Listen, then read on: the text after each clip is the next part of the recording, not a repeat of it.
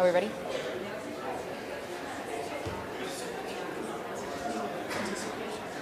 Or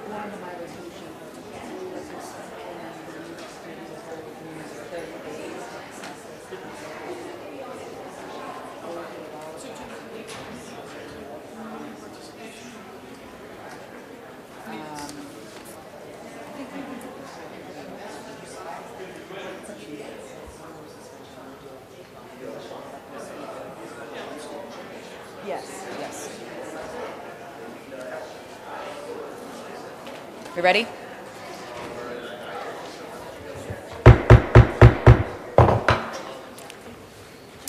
Medford School Committee regular meeting, February 3rd, 2020, in the council chambers, 7 p.m. Roll call vote, Madam Secretary. Member Graham? Present. Member Kretz? Member McLaughlin? Here. Member Mastone? Here. Member Rousseau? Present. Member Vanderkloot present. Mayor Luongo-Kern. Present. All please rise to salute our flag. Pledge allegiance to the flag of the United States of America and to the republic for which it stands, one nation, under God, indivisible, with liberty and justice for all. Approval of the minutes of January 13th, 2020. Motion to approve by Member Rousseau, seconded by Member Kretz. Roll call vote. Member Graham? Yes. Member Kretz? Yes. Member McLaughlin? Yes. Member Mastone? Yes. Member Rousseau? Yes. Member Vanderkloot, yes. Mayor Luongo-Kern. Yes, 7 in the affirmative, 0 in the negative. Minutes are approved. Approval of bills, transfer of funds, and approval of payrolls. Motion approved. Motion to approve by Member Rousseau, seconded by Member Graham. Roll call vote. Member Graham? Yes. Member Kretz? Yes. Member McLaughlin? Yes. Member Mastone? Yes. Member Rousseau? Yes. Member Vanderkloot, yes. Mayor Luongo-Kern. Yes. Member Kretz? Oh, yes. I just have a question, and I'm familiar with the report and the reimbursement process. I just wanted to explain to the new committee members, and maybe Christine, if you could explain, Ms. Patterson, how a teacher or administrator submits a reimbursement, like what's required in order for them to get reimbursed, and do they get full reimbursement? Certainly. So for anybody to be paid or reimbursed through the city, we require a W-9 for them to be established as a vendor. They would not be submitting or receiving a 1099. It would be documented that this is for reimbursement. We do discourage initial purchases that would include any sales tax. We cannot reimburse sales tax. So that is, and meals tax, but that's not usually what is submitted. But per Mass General Law, we are an exempt entity, so therefore we cannot reimburse for tax. So we highly encourage everybody to utilize the purchase order system in order to request the goods or materials that they need or contracted service, so that they are not, number one, putting out any of their own funds, and number two, so that there is a full reimbursement as needed. Thank you. Thank you.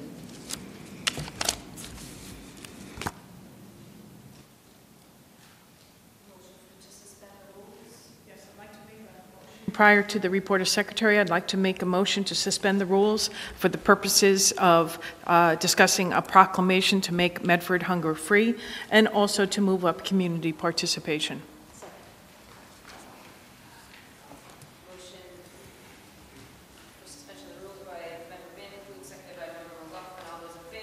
Aye. Opposed? We are going to new business. Number 1, Medford Food Security Task Force.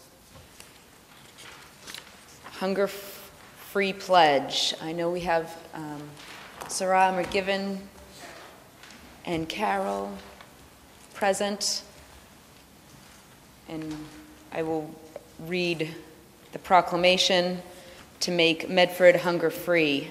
Whereas hunger and poverty are issues of grave concern in the United States, the Commonwealth of Massachusetts, and the City of Medford. Whereas Medford is committed to educating people about food insecurity and the importance of food banks in alleviating hunger in our communities. Whereas food insecurity is a persistent and significant reality in Medford, where 1 in 10 people, 1 in 8 children, and 1 in 14 seniors do not know where the next meal will come from. Whereas the Greater Boston Food Bank and its member agencies provide vital hunger relief services to our most vulnerable neighbors. Whereas Medford shall work with hunger relief organizations to make Eastern Massachusetts hunger-free by supporting access to 3 healthy meals a day for our residents in need. Now, therefore, be it resolved that the Medford School Committee does hereby proclaim no later than January 1st, 2028, Medford will be hunger-free, and urge all the residents of Medford to take note of this proclamation and participate fittingly in achieving this important goal. And an advisory committee shall be created to provide specific recommendations for achieving this goal, with appointments for 1 year to include at least a teacher, school administrator, nursing representative, adjustment counselor, food services representative, and 3 school committee members. The advisory committee shall provide at least an interim status report within 6 months of their first meeting and provide a final report to the school committee prior to the end of the 1-year term of this advisory committee. Given at the City Hall in Medford, Massachusetts, this 3rd day in February in the year 2020. Okay. Honorable Mayor, Dr. Edouard Vincent, honorable members of the school committee. My name is Carol Tinkin. I am a Medford resident. I live at 261 Governors Avenue. I am also the Chief Operating Officer and the Senior Vice President of Distribution Services at the Greater Boston Food Bank. I am here to commend the City of Medford on this bold step that it's taking to stand up and take leadership to end hunger in Medford and hopefully lead other cities and towns in the Commonwealth of Massachusetts to do the same and take the same step. We all know that children in particular cannot function, cannot think, cannot act without decent food.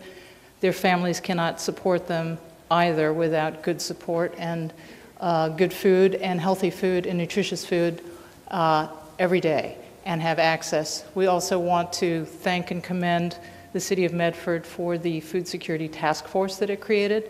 The Greater Boston Food Bank has been doing this work for 2.5 years, and I want to share that we have seen Medford go from the 3rd most underserved community in Eastern Massachusetts by 36%, meaning that they only were processing about 1 meal a day in the City of Medford, to now being over 70% in less than a year. We believe we can continue to close this gap. We want to thank Project Bread, our colleagues. We also want to thank the Unitarian Universalists, St. Ray's and St. Francis for the work that they've done. And we also, I would be remiss in not recognizing members of the school committee, especially Mia Mastone, who's been working with us very closely during this time. Thank you, Mayor. Thank you. Oh, the YMCA in Malden, sorry. Yes, the YMCA is great. Sarah.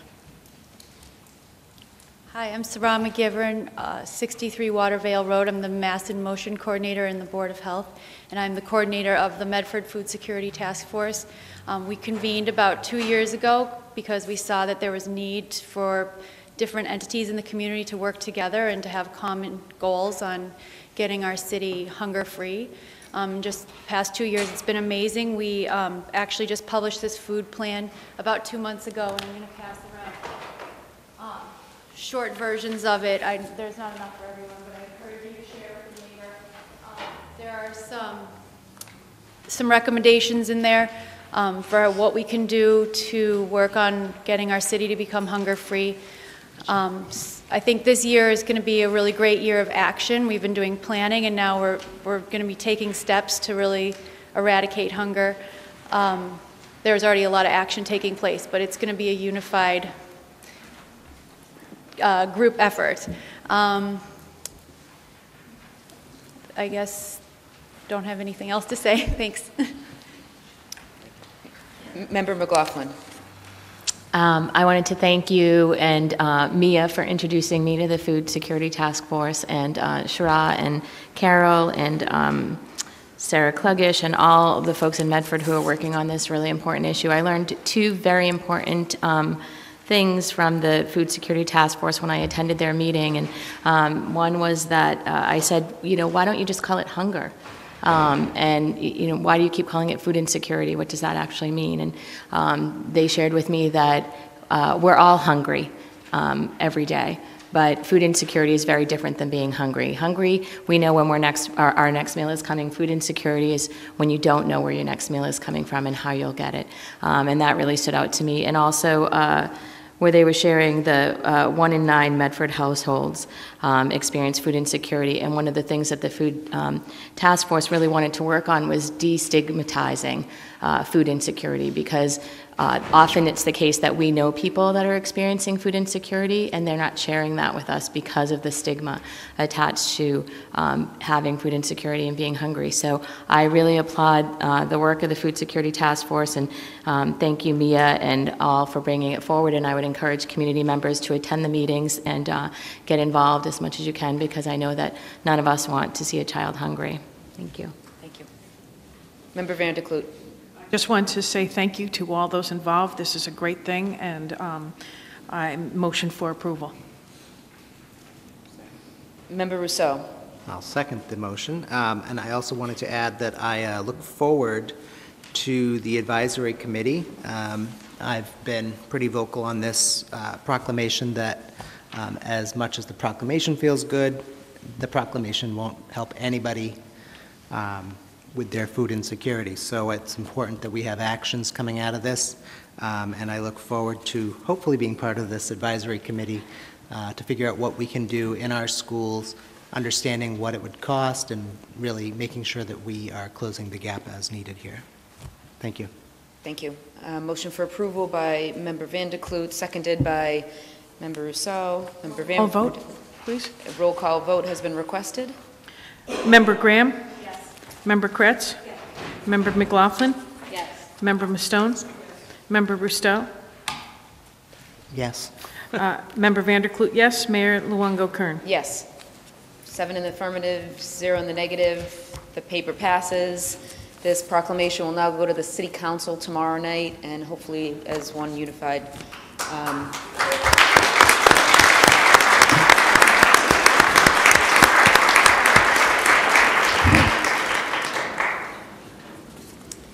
While we're under suspension, Member Van de Kloot, resolution number 5, as well as participation from our students that we have here. Is that correct? Be it resolved that the Medford, this was offered by myself with regards to the minimum wage question that a number of us have been asked. Be resolved that the school committee hold a committee of the whole meeting to discuss minimum wage for all employees. Be it further resolved that the administration provide the school committee with a list of all who do not receive minimum wage and what the cost per year would be to make that change. I know there are a number of people that want to speak on that, so we'll open up the floor to you, and hopefully within the next 30 to 40 days, we will hold a committee of the whole to get out all the facts and figures before us, as well as the law.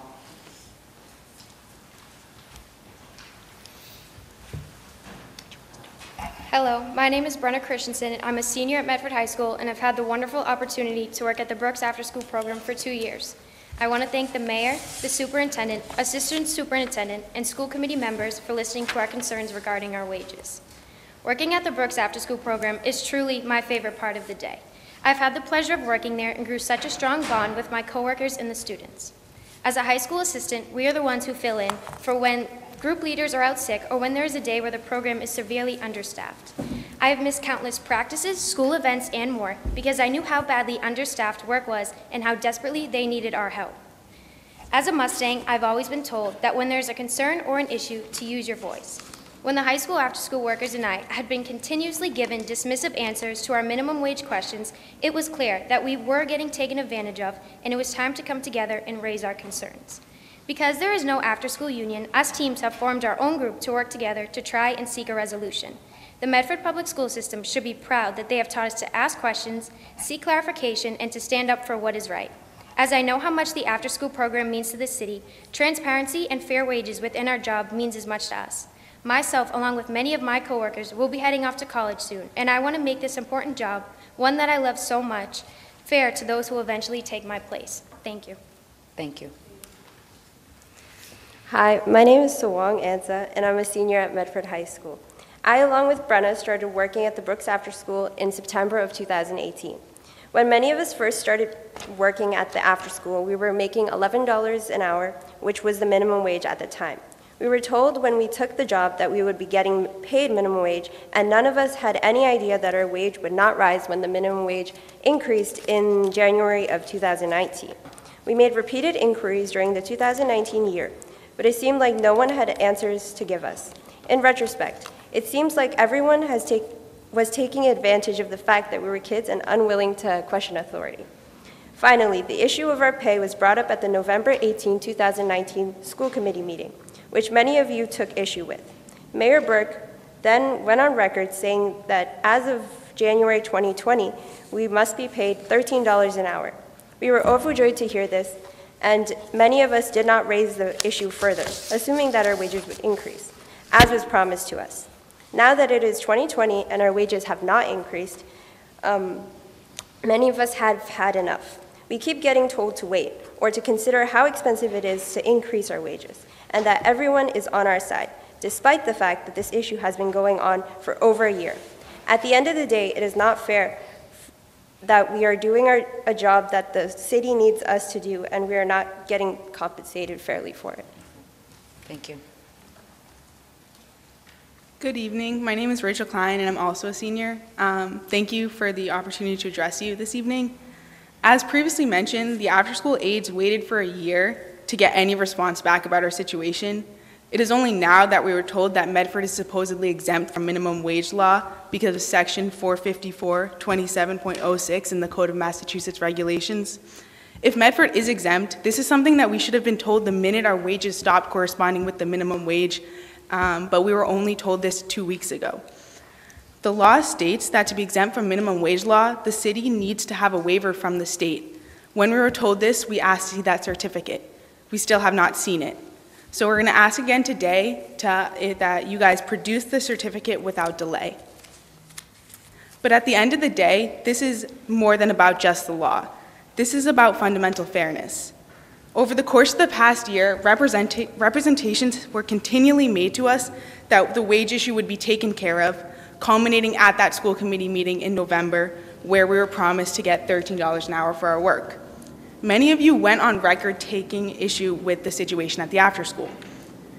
We work hard in the after school every day, and we are an essential part of the program.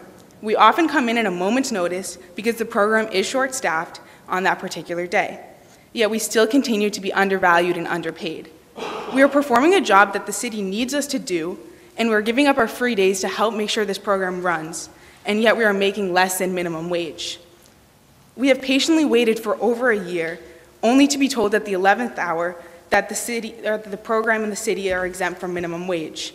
We had continued to work on this past year based on representations made to us that the wage issue was being taken care of. In order to make this right, we deserve to be paid minimum wage going forward and to get retroactive pay starting from when the issue first began. We truly do want to reach a resolution quietly and as soon as possible, but going forward in this process, we need to be much more informed and involved with these decisions. Thank you for your time and consideration, and I hope we can work things out. We also have a letter from a parent at the after school who couldn't be here tonight.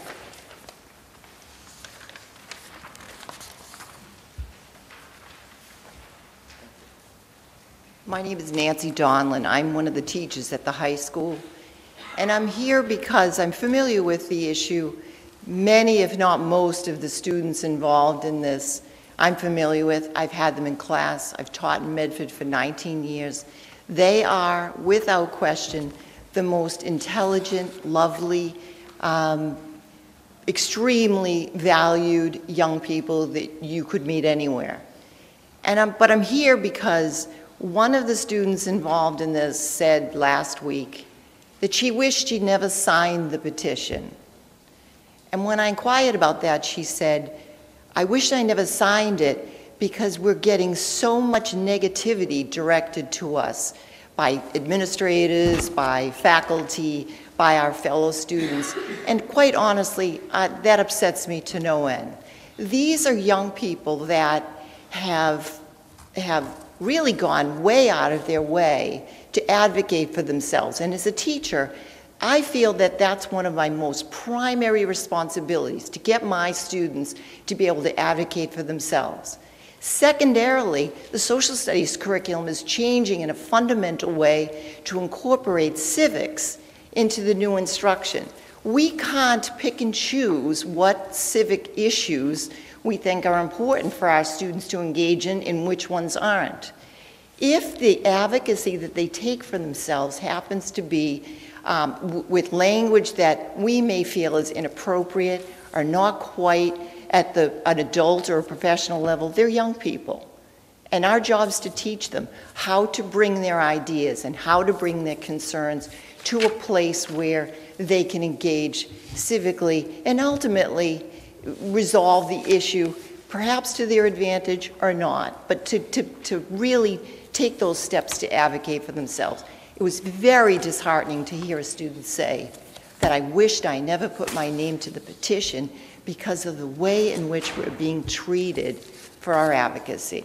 I hope you very sincerely recognize and applaud the advocacy steps that they've taken, irregardless of how this issue's resolved. They are outstanding students. We all should be proud of them, and we should really applaud that they're doing the steps that we've taught them is in a civil society as to how people resolve their issues. Thank you. I appreciate the opportunity to speak. Thank you. Member Kretz.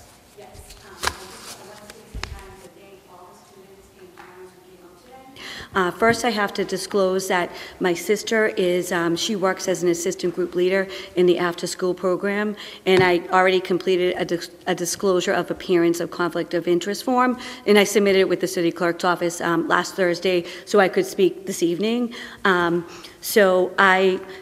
After learning immediately after the school committee meeting in November, I heard from some students, and they had told me that they were still making the minimum wage, which was the $11 an hour. So I was a little confused because I thought that everybody was making above that, which was, you know, between the 12 and then going up to the 13. So I had sent a message off to the assistant superintendent's office, and she was, assistant superintendent of finance, and she was going to look into, look into an option and explore a way that we can increase it in the budget level. And, I just want to say, that I really appreciate everything that you do in the after-school program.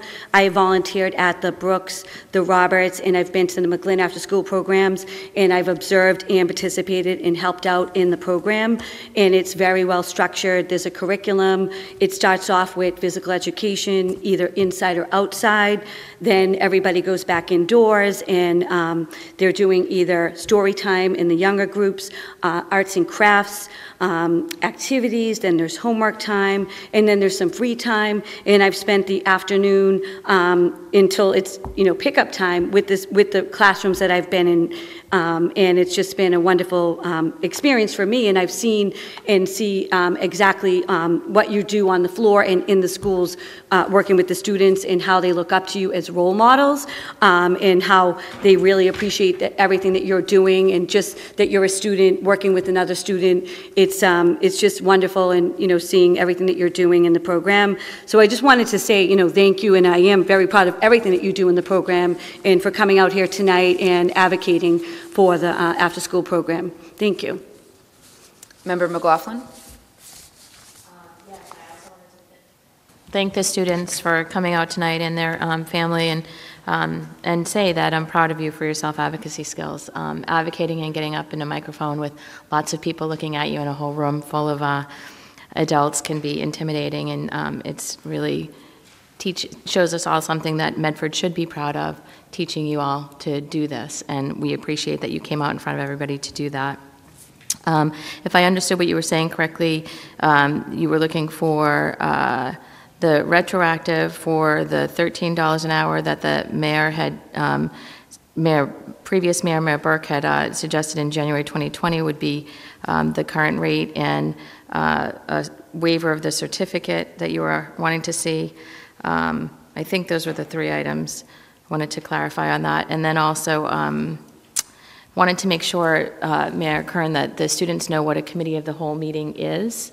And maybe, I don't know if you want to explain that so that they could understand, and that if you're interested in participating, that's a public meeting and something that you get to see a lot of what happens behind the scenes in those meetings, and they're good to come to learn more as well.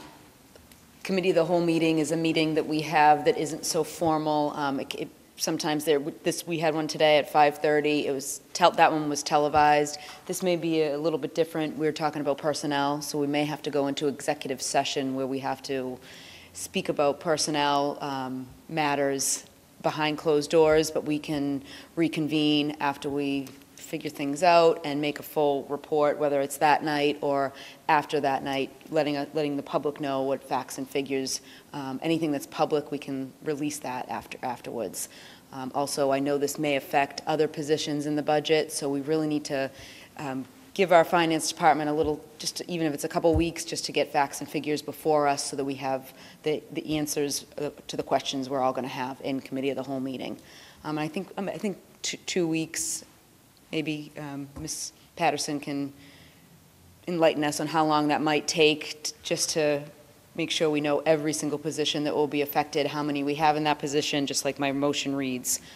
So I would hope within 2 weeks. Point of clarification then? So committee of the whole point of clarification, the committee of the whole meeting is actually going to be an executive committee meeting, not a committee of the whole meeting. Not necessarily, but if we're going to talk about different people in different positions, then yes, parts of it would have to go into executive session.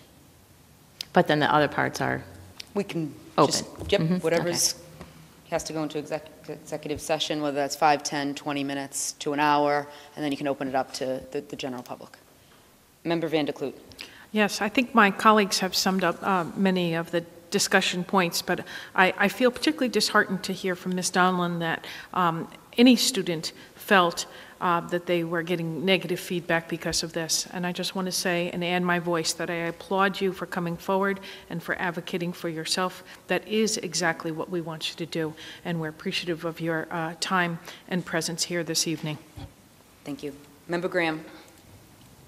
I mostly echo what Paulette had to say, and I think one of the hardest things about advocacy is it takes a lot of personal conviction, and I think you guys all quite clearly have that level of personal conviction. So regardless of what anybody says to you or what the answer is, I think the cornerstone of advocacy is that if you believe in what you're advocating for, don't let anybody tell you differently. So please keep doing what you're doing. We've clearly taught you well. And I would also say that there's lots of ways to feel regret and to feel like you're getting messages, and some of those feelings can come from unspoken comments or unspoken body language, and others can come from actual direct communication that has made you feel that way. And what I would encourage you all to do is that if there are things being directly spoken to you that make you feel like you are being penalized, I would ask you to think about coming forward to either Superintendent Edward Vincent or Superintendent Diane Caldwell, Assistant Superintendent Diane Caldwell, and to make sure that they understand where that's coming from so that if there is a systemic issue, we can address it. Member Rousseau. I just would like to quickly point out, though, that when we have our committee of the whole, the only moment we will be talking in executive session is when we are discussing something that is allowed, and we will not also talk about other stuff. That's a really important point. We can't go into executive session to discuss employees that perhaps are under a contract and then also talk about employees that are not under a contract. We have to literally divide our conversation very clearly, so there won't be any like, you come into the room, we're talking, we're going to go to executive session, and we come out and we've talked about you or what this is, this topic. So it's really important to note that executive session has very strict rules that we have to always kind of, enforce with each other, like, no, you can't talk about that. We really do that because The law is very explicit about what we can and cannot talk about in those meetings. So I do think the committee of the whole, obviously I would make a motion to approve this. And, but if we do have executive session portion, which we may have to have, because if there's an effect on employees with a contract, we can't discuss that in the public. It won't be most of the meeting. You definitely want to stick around. Motion for approval by Member Rousseau, seconded by Member Kretz. All those in favor? Aye. All those opposed? Would you like to speak? Oh, yeah. Superintendent? And I just want to address our students and say that, yes, we definitely, Medford Public Schools really endorses and believes strongly in leadership skills. The teacher in me was listening to your persuasive arguments and how well written and how wonderfully you all presented this evening. And again, advocacy is truly important. It's an important skill that we want to continue to develop in all of our students. And again, we will take everything that was said this evening and the previous meetings that have already taken place and moving forward with the future committee of the whole to truly reflect on everything and you know, address many of the concerns that were said this morning. So I do not want anyone leaving here thinking that we do not support and encourage student advocacy and leadership skills.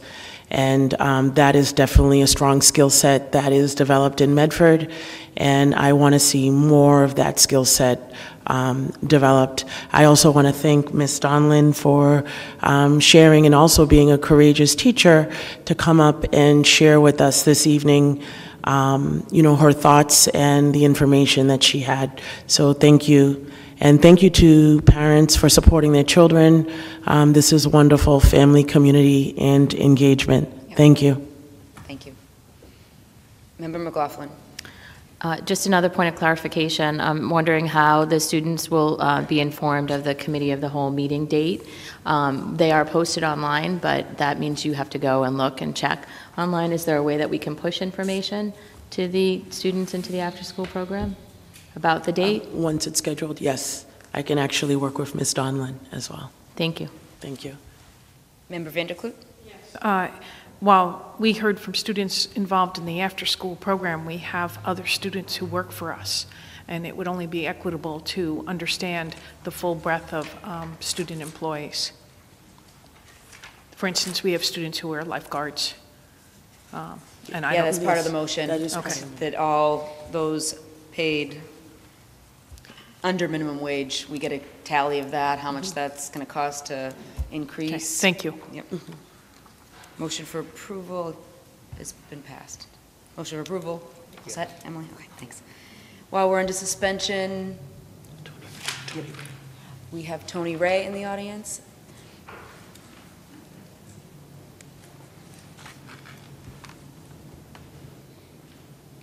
For an update from the nursing department.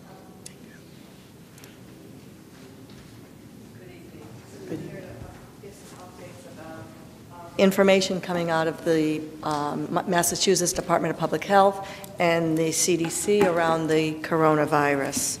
I have some handouts. Okay. We are continuing to monitor this information very closely. This morning, Mary Ann O'Connor, who is the director of the Medford Board of Health, Janet Leahy, who is a public health nurse, and myself participated in a teleconference with the officials from the Massachusetts Department of Public Health. At this time, they informed us that the risk for Massachusetts citizens to become ill with the coronavirus is very low. What we learned from this teleconference this morning, the CDC is conducting screening for illness among passengers who are traveling from China to the United States at 11 designated airports. Travelers who are arriving from the Hubei province will be screened and subject to mandatory quarantine for 14 days. Federal officials are advising travelers who arrive from mainland China to the United States anytime after February 2nd, which was yesterday, to self-quarantine at home for 14 days. Thank you. The CDC is monitoring this rapidly changing situation, and they provide regular updates through their websites and also to local public health authorities across the nation. There are 2 links to information that I gave you. Both of them are the handouts. One of them is the novel coronavirus and you, which provides information about the virus and how you can help prevent it, as well as what should the public do, which has some very concrete steps for the public to use to avoid getting the virus. At this time, I have to mention that this is also influenza season, so we are seeing a lot of influenza-like illness in our schools and in the community. School nurses are closely monitoring symptoms from students and reminding parents to keep children home if they are symptomatic with a fever and other signs of influenza. We're also asking people to practice good hand washing and cough techniques, and these are being enforced with the students in school by the school nurses. Any students who are ill, such as having a fever or symptoms, are being sent home as a way to contain the infection in the community. We want to remind you that students can return to school once they're fever-free for 24 hours without medication, and as well that there's still time to get a flu vaccine. We also want to reassure you that we are monitoring this situation very closely and staying informed of the latest recommendations out of our public health authorities, and we will continue to share this with you as it unfolds to us. Thank you. Member Rousseau. Thank you for that report. I really do appreciate it. If somebody is identified as needing quarantine, I presume, or self-quarantine, is Medford notified that this is a resident? No. No. Not to my knowledge, no. Medford meaning? I mean, does the town, wherever the person lives, they get off the plane and they are identified as somebody who does need to be self-quarantined? Maybe I don't understand self-quarantine then. Right. Well, they're being given handouts from the CDC screeners at the airports that outlines the steps to be taken and explains what that is. I probably shouldn't have jumped to say no, that they're not notified. I don't think the local boards of health are notified of those who are self-quarantining, because most of those people may be coming from that region, but they may be likely asymptomatic. Okay. And so, but when somebody is quarantined because they're symptomatic, that's different. They don't get to go home. Right. Okay. Okay. Thank you. At the airports, they're quarantining them on military bases and those type of facilities. Okay. Thank you. Member McLaughlin. Thank you for your report. You're welcome. Tony. I had a question on the communication that you sent out where it says federal officials are advising travelers who arrive in the U.S. after February 2nd from mainland China to self-quarantine at home for 14 days. So this is getting to Member Rousseau's point about the self-quarantine. So do we have any mechanism in our school to understand if we have school community members that have traveled to China in the past 14 days? Yes, if parents have reported to their administration that they are away for a vacation, this is a really typical time for Chinese families to return for Chinese New Year. That's and we have people who may be over there on business. I mean, there's many different reasons people are travel to China. Sometimes we do, we are aware of that. So we're doing our best to work with those families and provide education so that they understand what constitutes symptomatic and what all of these recommendations mean. And if I understand the correspondence, though, it's whether they're symptomatic or asymptomatic that they're recommending a 14-day self-quarantine. Is that right? Right, asymptomatic. Yeah. And so, but there's no real enforcement of it. Is that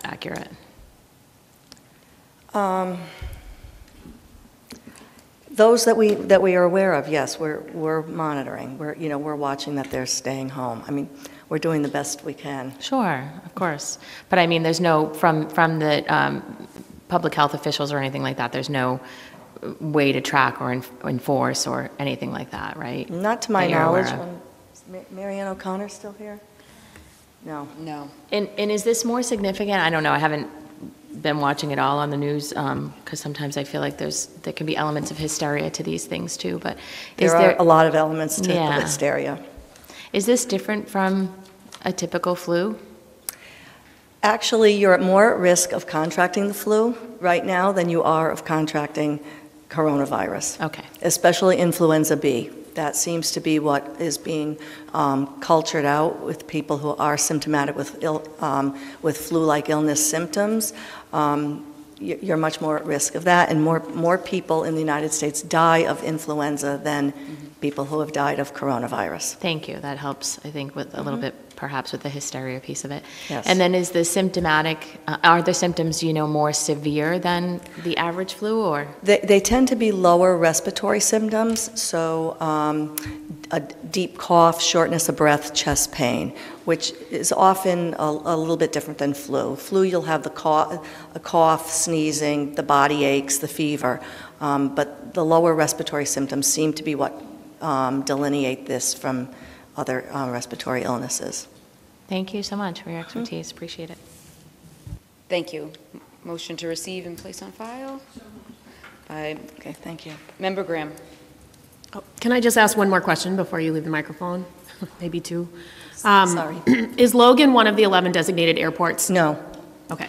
And for those families who are returning that we're aware of, I think what I heard you say, and I just want to make sure I understand, is you're attempting to get in touch with those families, making sure they're aware of the federal recommendation that they self-quarantine, but they can choose not to, and they can choose to send their children to school. Is that what I heard? And yes, and the word we had from this teleconference this morning is for children that who are symptomatic, asymptomatic, excuse me, there are no restrictions on their activity.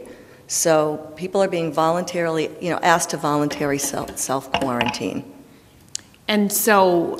so there's many other communities across the Commonwealth that are in a similar situation as we are. And are they all sort of approaching this the same way, which is, it sounds like, to make sure the families are aware of the recommendation, and then the families make that decision we're to all, either send or not? We're all trying to transmit the same message that's coming from the CDC and the local boards of health. And do you have any words of comfort, maybe, to offer the community that has not traveled to China but hears about, back to the hysteria, but hears about students returning from China who may be attending school, whether that's parents of students or staff or administrators? I think what's helpful is is looking at when families have returned, because the CDC has designated February 2nd as the date for the quarantines to start. The further backwards that you came into the country from February 2nd, let's say you came in mid-January or early January, those people are less likely. Their risk of contracting that disease was very low compared to people who are maybe coming in after February 2nd. There's more disease in China right now, and it has been, slowly increasing daily. So if you came in 3 weeks ago, 2 weeks ago, 1 week ago, the risk of your infection was less. Thank you. Motion to receive and place on file by Member Vanderklut, seconded by Member McLaughlin. All those in favor? All those opposed? Motion to revert back to the regular order of business by Member Vanderklut. Report of Secretary. This evening I have several things to bring to your attention.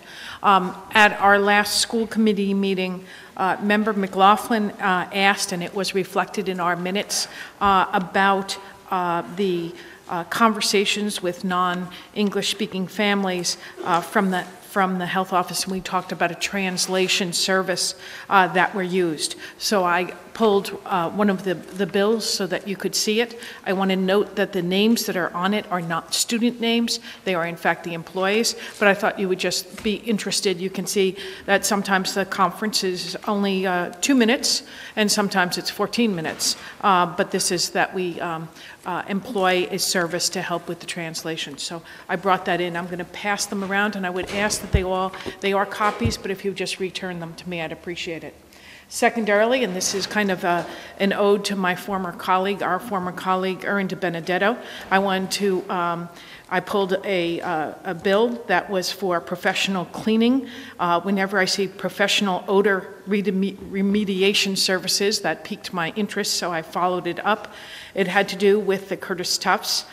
They had a problem in the library classroom. So on December 26th, when it was students were not in the building, they brought in ServPro to help remediate that issue. And so you'll see that bill. Lastly, I just thought you might be interested that we have received new textbooks for our students for our civic education in grade 7.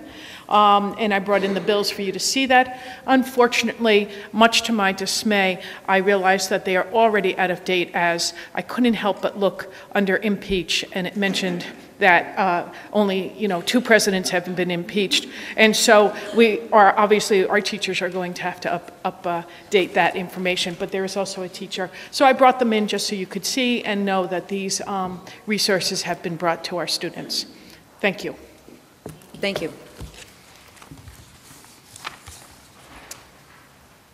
Motion for approval of the report? Place on file. Motion to receive and place on file by Member Van de Kloot, seconded by Member Kretz. All those in favor? All those opposed? Motion is received and placed on file. One further thing. I just want to extend again an invitation to any other member. I've been getting there on Wednesdays about 10:15, and if anybody does want to join me, if you give me a heads up, then I'll make sure my timing's more exact, but please do feel free to come and join on Wednesdays up at the high school. Thank you. We have community participation. Hearing and seeing none. Report of superintendent.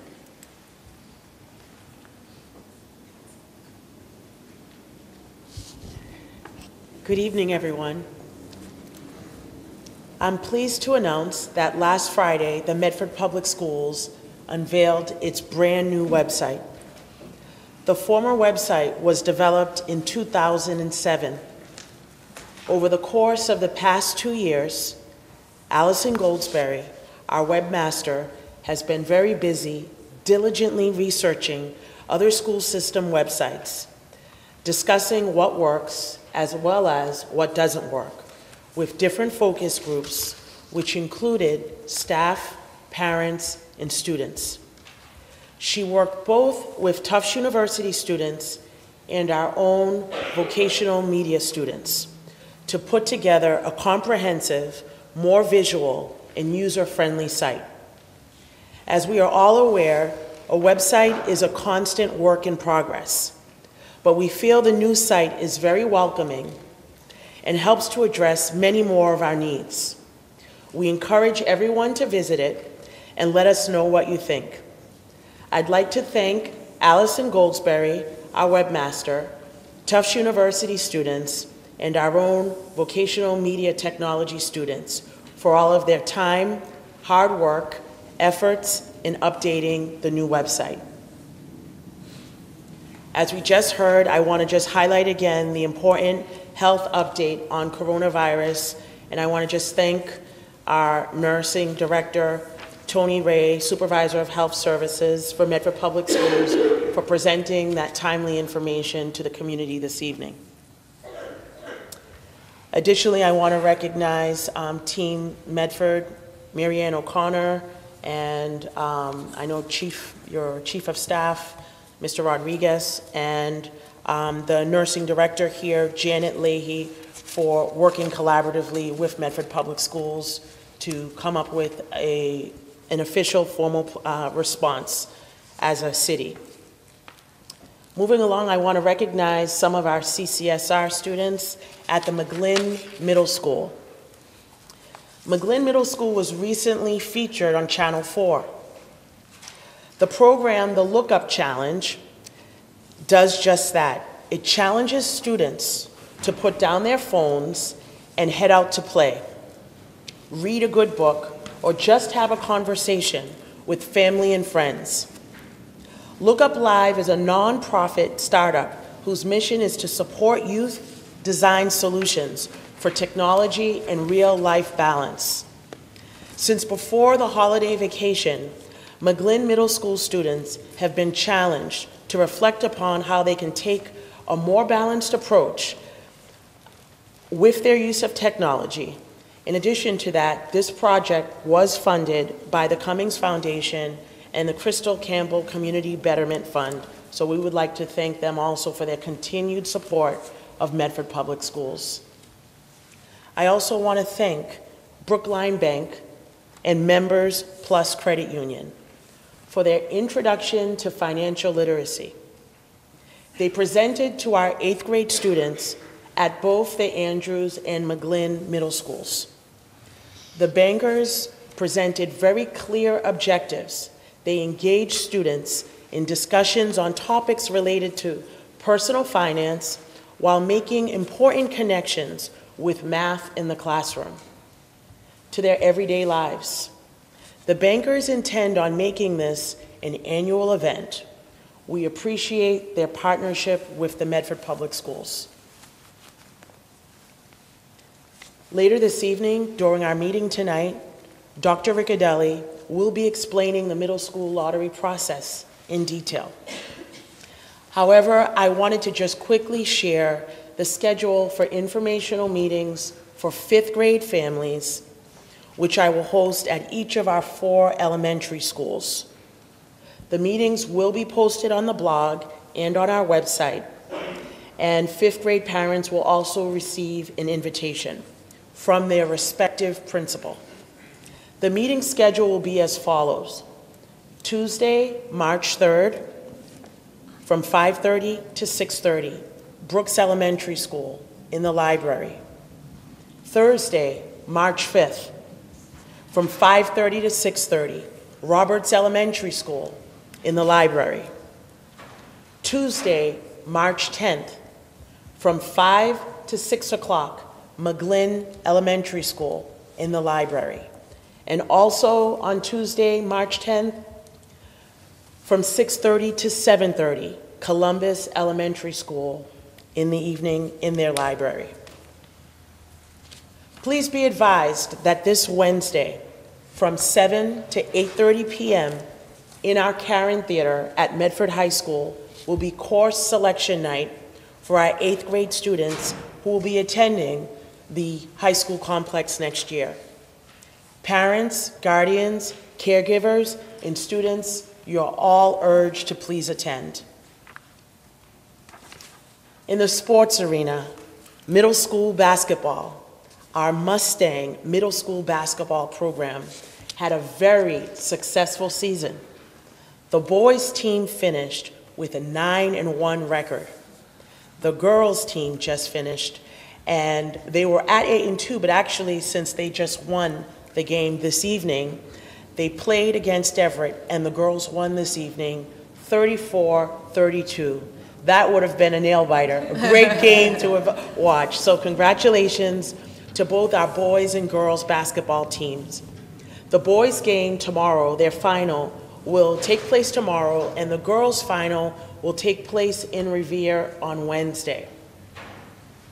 Tristan Howard, one of our great athletes at Medford High School, last Sunday at the MSTCA Boys and Girls Coaches Invitational held at the Reggie Lewis Center.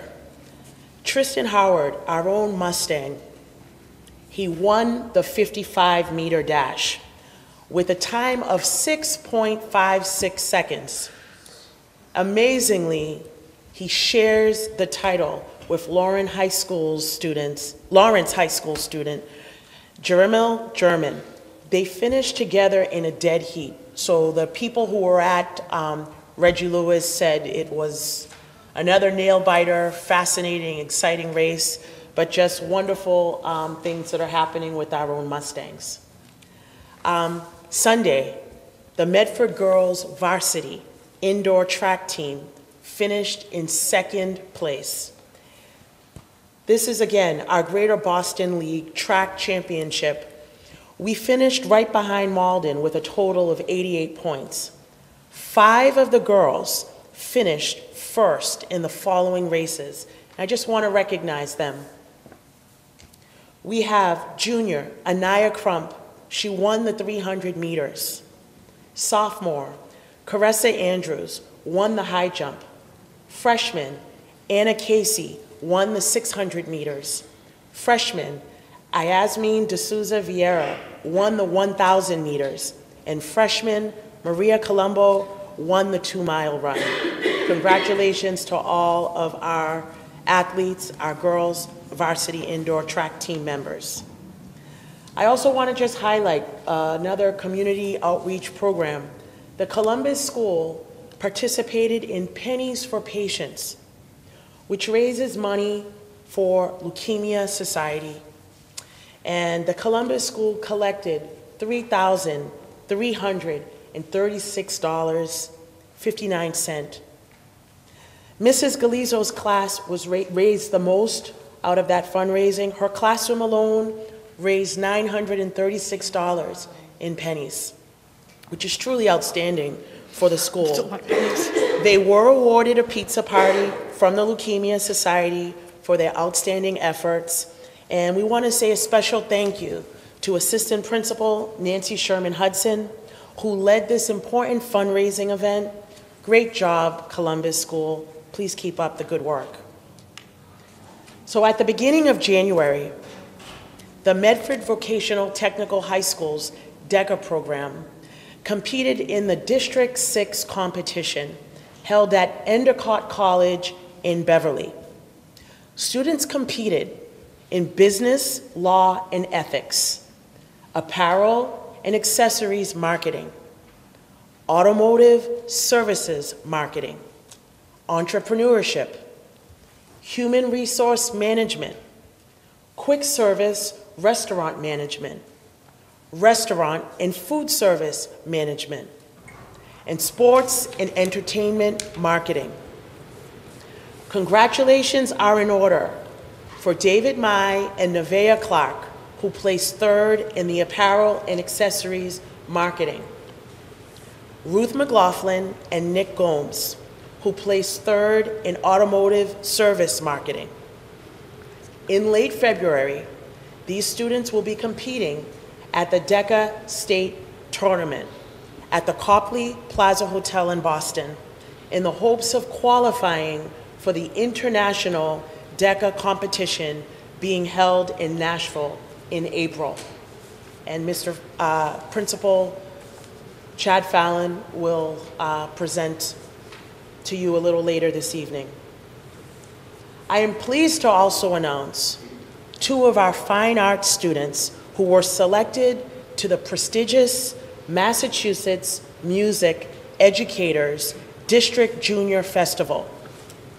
2 of our trombonists have been accepted to this prestigious Massachusetts Music Educators Association Northeast District Junior Festival due to their successful audition on Saturday. They are none other than our Medford High School freshman, Tegan Mastone, the name sounds familiar, offspring of our wonderful member, Miss Mia Mastone, and Andrews Middle School 7th grader, Kian Leo, who were selected to rehearse and perform with the festival band under a guest conductor with other students from across northeastern Massachusetts. The concert will be held at the Gavin Middle School in Wakefield in March. Congratulations to our fine arts students. In addition, I'm also pleased to announce that 2 McGlynn Middle School students received regional awards in the 2019-2020 Massachusetts Scholastic Art and Writing Awards program.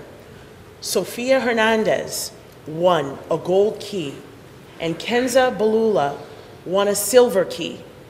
Medford has had a number of students receive honorable mentions, but being named gold and silver key winners is a great honor. They will be presented with their awards in March at Tufts University. Congratulations to these students, fantastic job.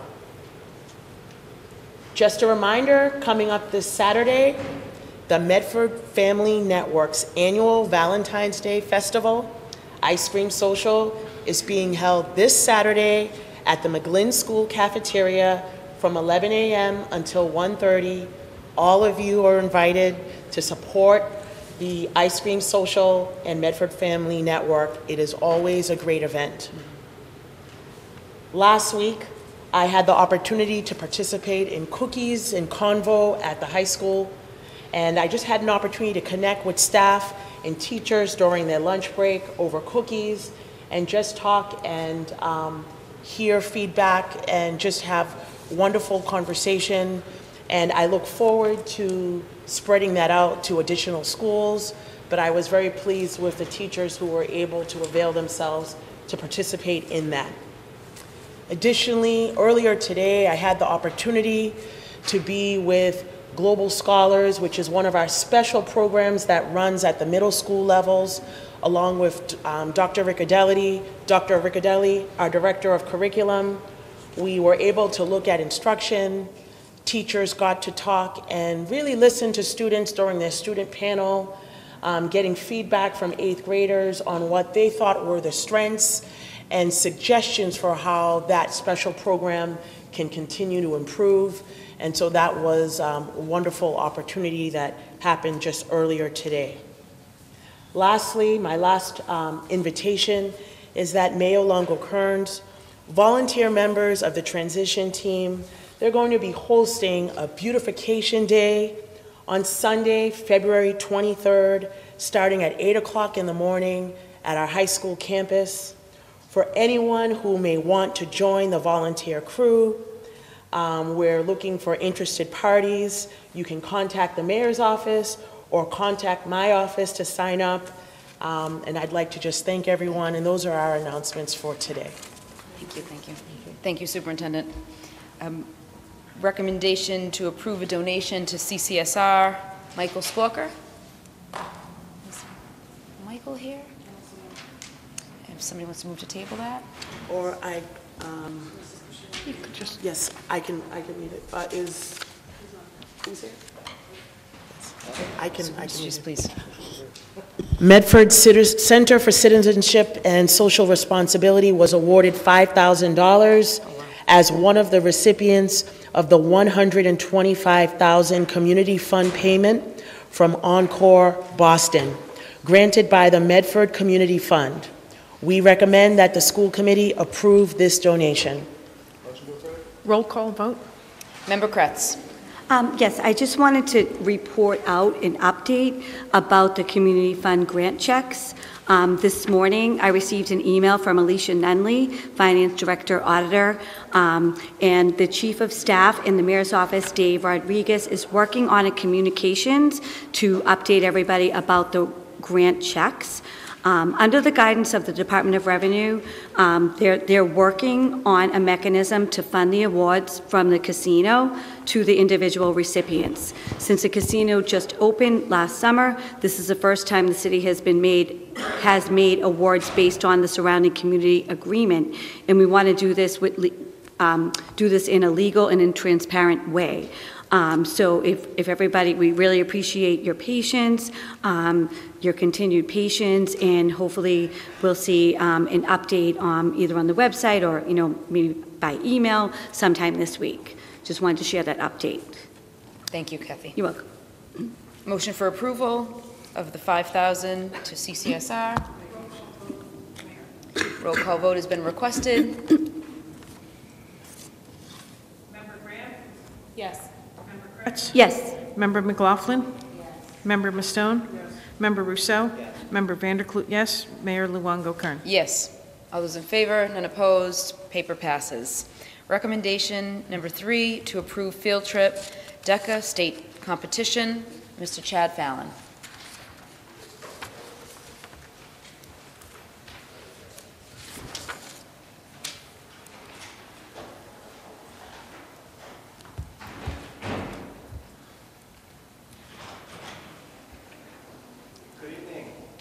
Good evening. Tonight, I have Nevaeh on my right and Burley on my left. We are here for approval for the DECA state competition, which will be held at the Copley Hotel in Boston. Burley, would you like to say something about DECA?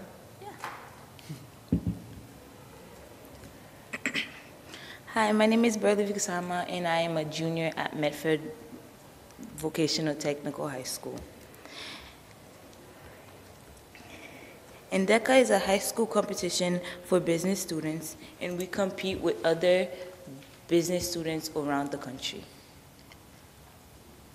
Nevaeh and I will be presenting the SBE manual. The SBE manual is Mustang Travels at states this year. The SBE manual has won states and internationals in the previous year. Mustang Travels is managed by students. It's a service for teachers. It's a easier and affordable process to rent vehicles for field trip, and it will soon be available for surrounding Medford Public Schools. Thank you. Thank you. So, in a nutshell, we have school vans that we rent out to the community for field trips or for other schools. Sometimes the middle schools will borrow some vans, and these guys came up with a plan to have it almost like a rental agency. So the manual that they created for this before has won in previous years. So they'll be competing on this at the state level. So we're seeking approval for the hotel and the registration costs. Oh, great. Motion for approval by Member Vandekloot, seconded by Member McLaughlin. Member Kretz. Yes, I just wanted to say, thank you for bringing this report, and thank you for coming out and explaining that. I did, and the superintendent answered already, I did have a question, like who was going to be competing, and she explained it was like the various different programs, the automotive and the, forget where my list went, but so that answered my other question, and I just want to wish the students good luck, and I hope to hear back from you after the competition. Thank you. I know. I'll be going. I've never been. Yeah. Through the chair, how many days is the competition? Thursday night, Friday night, the awards are Saturday. So they stay 2 nights in a They stay 2 hotel? nights, yep. Thank you. Good luck. Thank you. Good luck. Mr. Fallon. Motion for approval, all set, okay. Number 4, recommendation to approve donation to Medford Vocational Technical High School.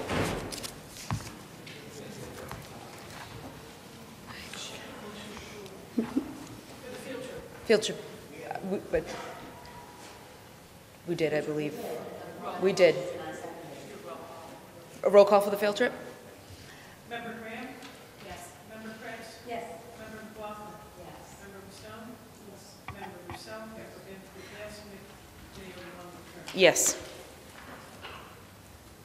Well, in favor, and in the negative, paper passes. Now number 4, recommendation to approve donation to Medford Vocational Technical High School. Hi again. So Steve Nardone, a Medford Vocational Technical High School graduate from the class of 1979, a longtime friend of the school and a successful business owner in the area, has donated some equipment to our program. This isn't the first time, but this is one of the largest donations in a while, and it's worth Adam explaining a little bit more to you about what it is. Adam Burns, electrical instructor. Hello, my name is Adam Burns. I'm one of the electrical instructors at Medford Vocational Technical High School. The equipment that was donated is in 3 pieces. I'll go smallest to largest. Smallest is a cordless bandsaw, which the students use to cut steel members and conduit and pipe with. Next up is a 7-foot, 60-position Cat 6 rack, which is used to terminate network wiring. The third is the largest is a fire alarm system that is up to date. It's addressable. It's more advanced than is in most buildings. It was custom made by Nardone Electric, and it is mounted on a portable system where students can create addressable fire alarm systems which are computer controlled, and they also send signals out to the fire department.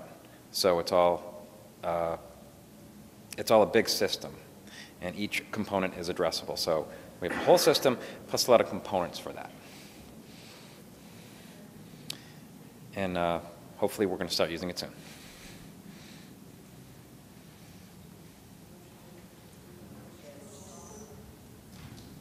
Member Rousseau. Oh, this is amazing. I'm looking at this stuff thinking, like, could we get that in our schools? I'm sure we need more than one, though, for our school. I think they looked at this system for the school buildings, the older school buildings, and it's extremely expensive. That's what I was going to imagine. So I would certainly motion to approve this. Member Kretz. Yes, so I just wanted to know, so the state-of-the-art fire alarm control panel, so does that, like, when are the students going to be learning, like, you know, where they can detect where a fire might be, or, yeah, that's what I thought, so, like, it will, like identify, like, where, like, the location of the fire, and then pin it off to the fire department? Exactly. So in an older system, like in this building, you have zones. This room would be a zone. In newer systems, each detector is addressable. So each detector can not only tell if there's a fire, it can also tell if it's in trouble, someone maybe have tampered with it, or if it needs servicing. So the fire department knows exactly which detector to go to. So say they're going to the electrical shop. In the old system, it would be the electrical shop. So they would have to find it. Now, they would get a signal that would tell them exactly where to go in that building. So that saves time and it saves lives eventually. Yep, and that's just, it's amazing, and thank you very much to the Nardone Electrical support and for their support, and it's just, it is incredible, and I just thought it was incredible myself, and what does the data rack do? Like, is that like I'm not sure what that is either. Sure. I know. So, yeah. So in a building, every single data port where every single person plugs in their computer or Wi-Fi port, that is connected to a cable that has to run back to a server. So every single cable on a floor will run back to one server. And those cables have to be punched down to a rack. So it looks sort of like an old-fashioned operator switchboard where you see a lot of plugs. And what this does is it connects the users to the servers in the building, hardware. Every building has them. And this is very important now, even though it's not in our frameworks. Our advisory board has recommended that our kids learn this stuff because every single light fixture from now to the future forever is going to be cloud-based computer controlled. So they need, this stuff is not only for data, it's also for lights, fire alarm, cameras, everything. So these electricians have to know this stuff. Thank you. It's very interesting. Thank you very much. Thank you. Kathy, you asked the question everyone wanted to ask. Thank you. What are these things? Yeah, I really didn't know, and I didn't Google because I thought I would ask and find out from the experts. Thank you very much. Sure. Member Vindiclut. I wanted to say thank you to Mr. Nardone and ask that we send out a letter to him. I know that I've seen his name for many years giving us different things and donations, so I'm very appreciative to him. Thank you. Thank you. We need to do a roll call vote to accept this. Motion for approval by him? Member by Russo, Paul and seconded by Kathy. Member Kretz. Roll call vote. Member Graham? Yes. Member Kretz? Yes. Member McLaughlin? Yes. Member Mastone? Member Rousseau? Yes. Member Vanderklut, yes. Mayor Luongo-Kern? Yes. All in favor, none opposed, paper passes. Number 5, recommendation to approve donation from ExxonMobil. Ms. Christine Patterson. Good evening, thank you. Yes, so this is a unique circumstance whereby one of our business partners, the Medford Square Mobile Gas Station, submitted a nomination through the ExxonMobil Education Alliance grant for Medford High School. So I was contacted by the Global Partners Territory Manager that we had been selected through this nomination to receive a $500 grant for Medford High School purposes. So there is a slight additional piece of paperwork that's required for Global Partners to be able to provide and distribute that grant if we do choose to accept it. So the recommendation is to accept the generous donation and to send a thank you letter to Medford Square Mobile Station for its nomination. Thank you. Member Kretz. I just had a quick question. I just wanted to know, now, can this award be used for anything? Are there any plans like for the award, what they're going to use it for? I did look through it and I wasn't sure. It says something in math and science for higher education. So I wasn't sure if it was going to a certain department or No, so this would be a general school donation that we would identify through the math and science departments that was the stipulation of this grant. Mm-hmm. We have not earmarked it as of yet prior to acceptance. All right, thank you. I'm assuming roll call vote is required. Motion for approval by Member Graham, seconded by Member Vanderkloot. Roll call vote is required. Member Graham? Yes. Member Kretz? Yes. Member McLaughlin? Yes. Member Mastone? Member Rousseau? Member Vanderkloot, yes. Member Longo-Kern, Mayor yes. Longo-Kern. All those in favor, and on the negative, paper passes. Number 6, report on personnel activity. Ms. Christine Patterson. Thank you. Again, provided just for your awareness is an activity report for this fiscal year beginning July 1st of 2019, and it was current through the January 30th timeframe prior to sending out this packet. I think it's noteworthy to indicate, and I want to thank the Business Center team, Human Resources and Payroll, for processing all of these. As you hear the number of activity, it's quite significant. So the team has onboarded 185 new hires, and that was not including additional pending hires that have not finalized all of their requirements to be entered into payroll. So we've had a significant amount of onboarding, which this is for all employee groups. So this is not just identifying teachers and paras. This is, these are daily subs, these are after-school program workers, all categories, 185 new hires. In addition to the new hires, we've processed 38 retirements and/or resignations through the district.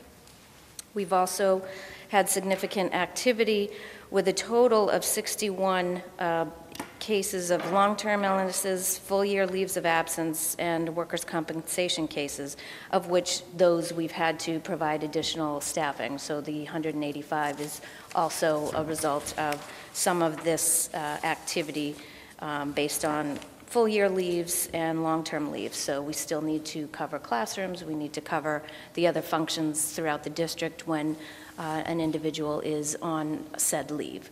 So we have had significant activity, and I believe this report is for your, just for your review. Thank you. Member Kretz. Yes, I just had a quick question, because I know this question comes up a lot. What is the difference between a long-term substitute, a daily sub, and a per diem sub? You know, and I'm just curious, even at my own work where I work at MTRS, it comes up a lot, and each school district has a different definition for what it is in their school district. Some require DESE certification for long-term subs, some don't. The same for per diem and daily subs. So I was just wondering what Medford's definition was. Sure. Mm-hmm. We do have per diem and daily subs. That term is synonymous. So that means that the substitute calls into the sub pool that is open each day as staff members need to call out sick and or be absent for any reason. So our sub pool is active, and they are just daily subs. Mm-hmm. They are not necessarily licensed in that capacity, but they are covering for classes for absences. The long-term subcategory is for a situation where we have an extended leave, that we know somebody may be out due to illness or due to maternity leave, and dependent on the candidate, if they are licensed or not, they would have a different pay rate. So it's dependent on their licensure and the timeline of their coverage. Okay. And then I just had one question, because some of the locations were listed as mail, like, for example, like MAIL. Sure. For the location, and I was just wondering, what does that mean? Like, it was like really just miscellaneous throughout the spreadsheet. Yeah. So this is a report from payroll. So the location just indicates the method on which any checks would be distributed. Oh, okay. If they received a live check, it would either be mailed, it would be dispersed to each of the building locations based on where that employee was located. And there are some employees that are considered district-wide, so they do move from building to building. Okay, thank you. Member Rousseau. Report. I have 3 questions, since one of them's already been covered. How many hours did it take to create this report? And a ballpark? Between fine-tuning the report and staff, a couple hours. A couple hours. Thank you. On page 2, one of the positions is just listed as the title being school, about 7 or 8 up from the bottom.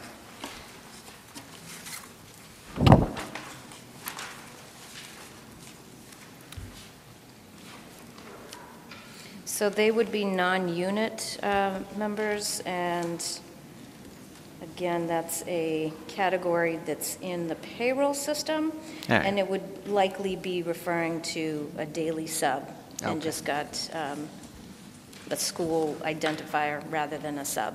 Oh, I see. Okay, that makes sense, because they could be anywhere. Correct. And then on the very last page of the new hires,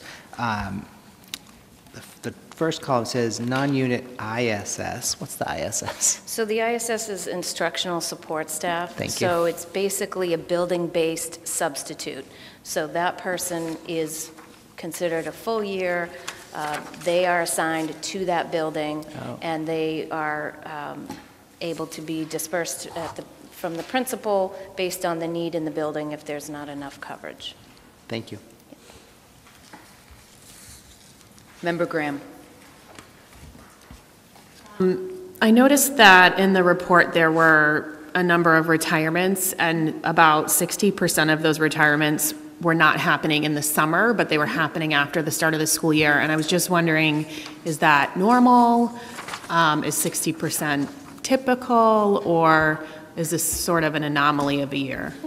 So again, the header is resignations/retirements, so not all of those are retirements, but we do have retirements that happen outside of just the July and August months. It's dependent on their date of birth in some cases, where they're not eligible until certain times of the year. So that's a normal occurrence.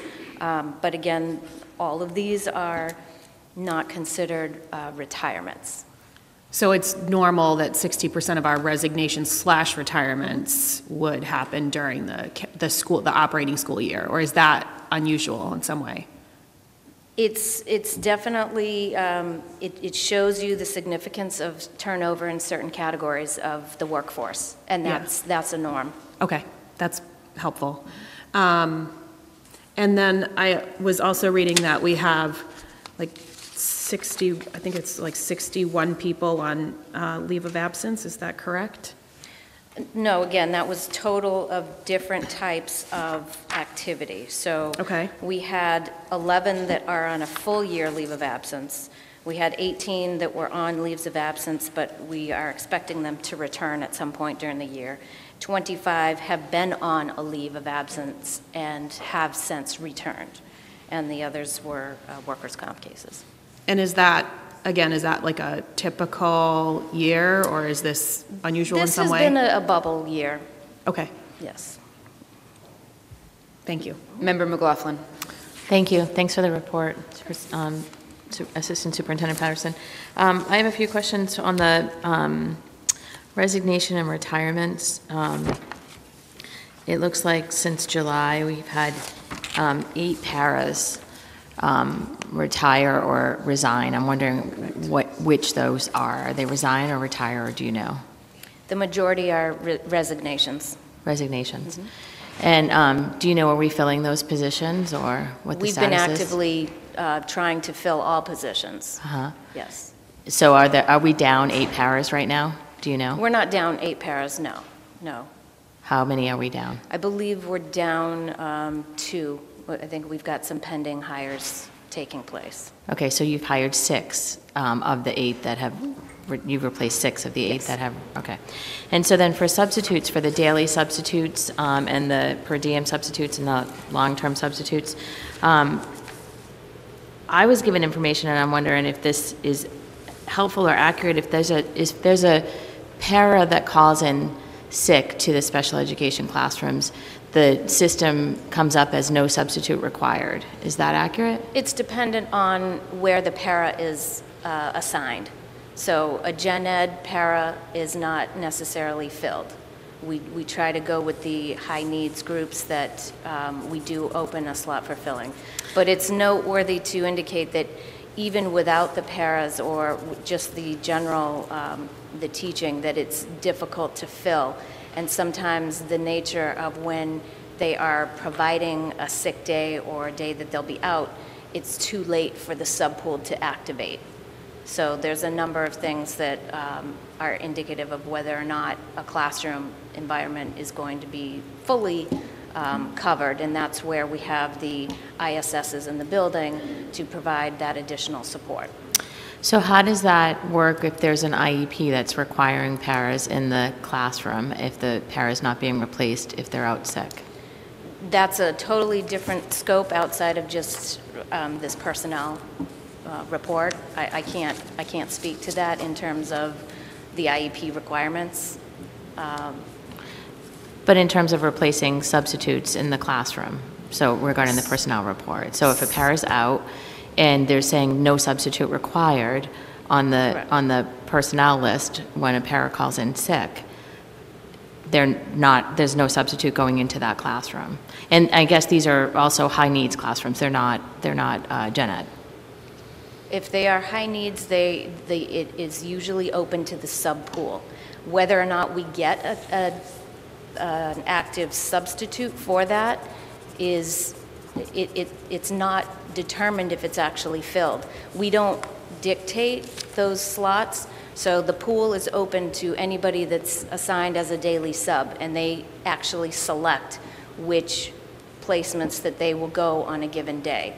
So even if a para position opened up that a substitute was required, there's no guarantee that it would get filled. Sure, Just as I understand it's not that. guaranteed that an elementary teacher at one of the other schools would be filled either. Sure, I understand that. But is the software system coming up saying no substitute required, which obviously if that's what it's saying, then there's definitely not going to be a substitute, never mind whether there are any available or not. That's what I'm asking. No, the majority are open for substitutes. Are open, no substitutes? Are open for substitutes. Oh, open for substitute. In what instance would it say no substitute required? If it was identified as a gen ed and not required for the para coverage. So the initial intent of the system was to provide coverage for the teachers in the classroom. So that had been the focus, to provide coverage as the teacher. So in terms of the paras, those, with the exception of the high needs classrooms that they always need coverage, it had been closed off that a para might not necessarily have coverage. Okay. So I guess I'm wondering, is it a personnel question or a special ed question that I should be directing this? If there are high needs classrooms where a para is calling in sick and the personnel memo that comes up on the, whatever your software system is on the website that says no substitute required, how is that addressed? Would that be personnel? Would that be special education? Yes, we would certainly, if there was somebody that was erroneously categorized as not requiring a sub, we would certainly change that. Okay. And so who's we? We let you know if we see that? Okay. Yes, working Thank with you. the special ed director. Okay, so if paras are getting, if information is coming up when a para calls in sick and the system says no substitute required, and we know it's a substantially separate or high needs classroom, they should be letting folks know that that's a glitch in the system and that shouldn't be happening. Is that what I'm hearing you say? It's not a glitch. They would just need to notify the special ed director, and we can certainly meet on that to revisit those paras that have been assigned to the high needs groups. Okay, great. Thank you. Maybe in your behavioral health, special ed, and public service subcommittee can go over that. Yes, thank you. Thank you. Motion to receive and place on file, offered by... Motion by Member Kratz, seconded by Member Vanderkloot. All those in favor? Aye. Paper passes. Number 7, report on 2020 middle school lottery. Dr. Bernadette Riccadelli.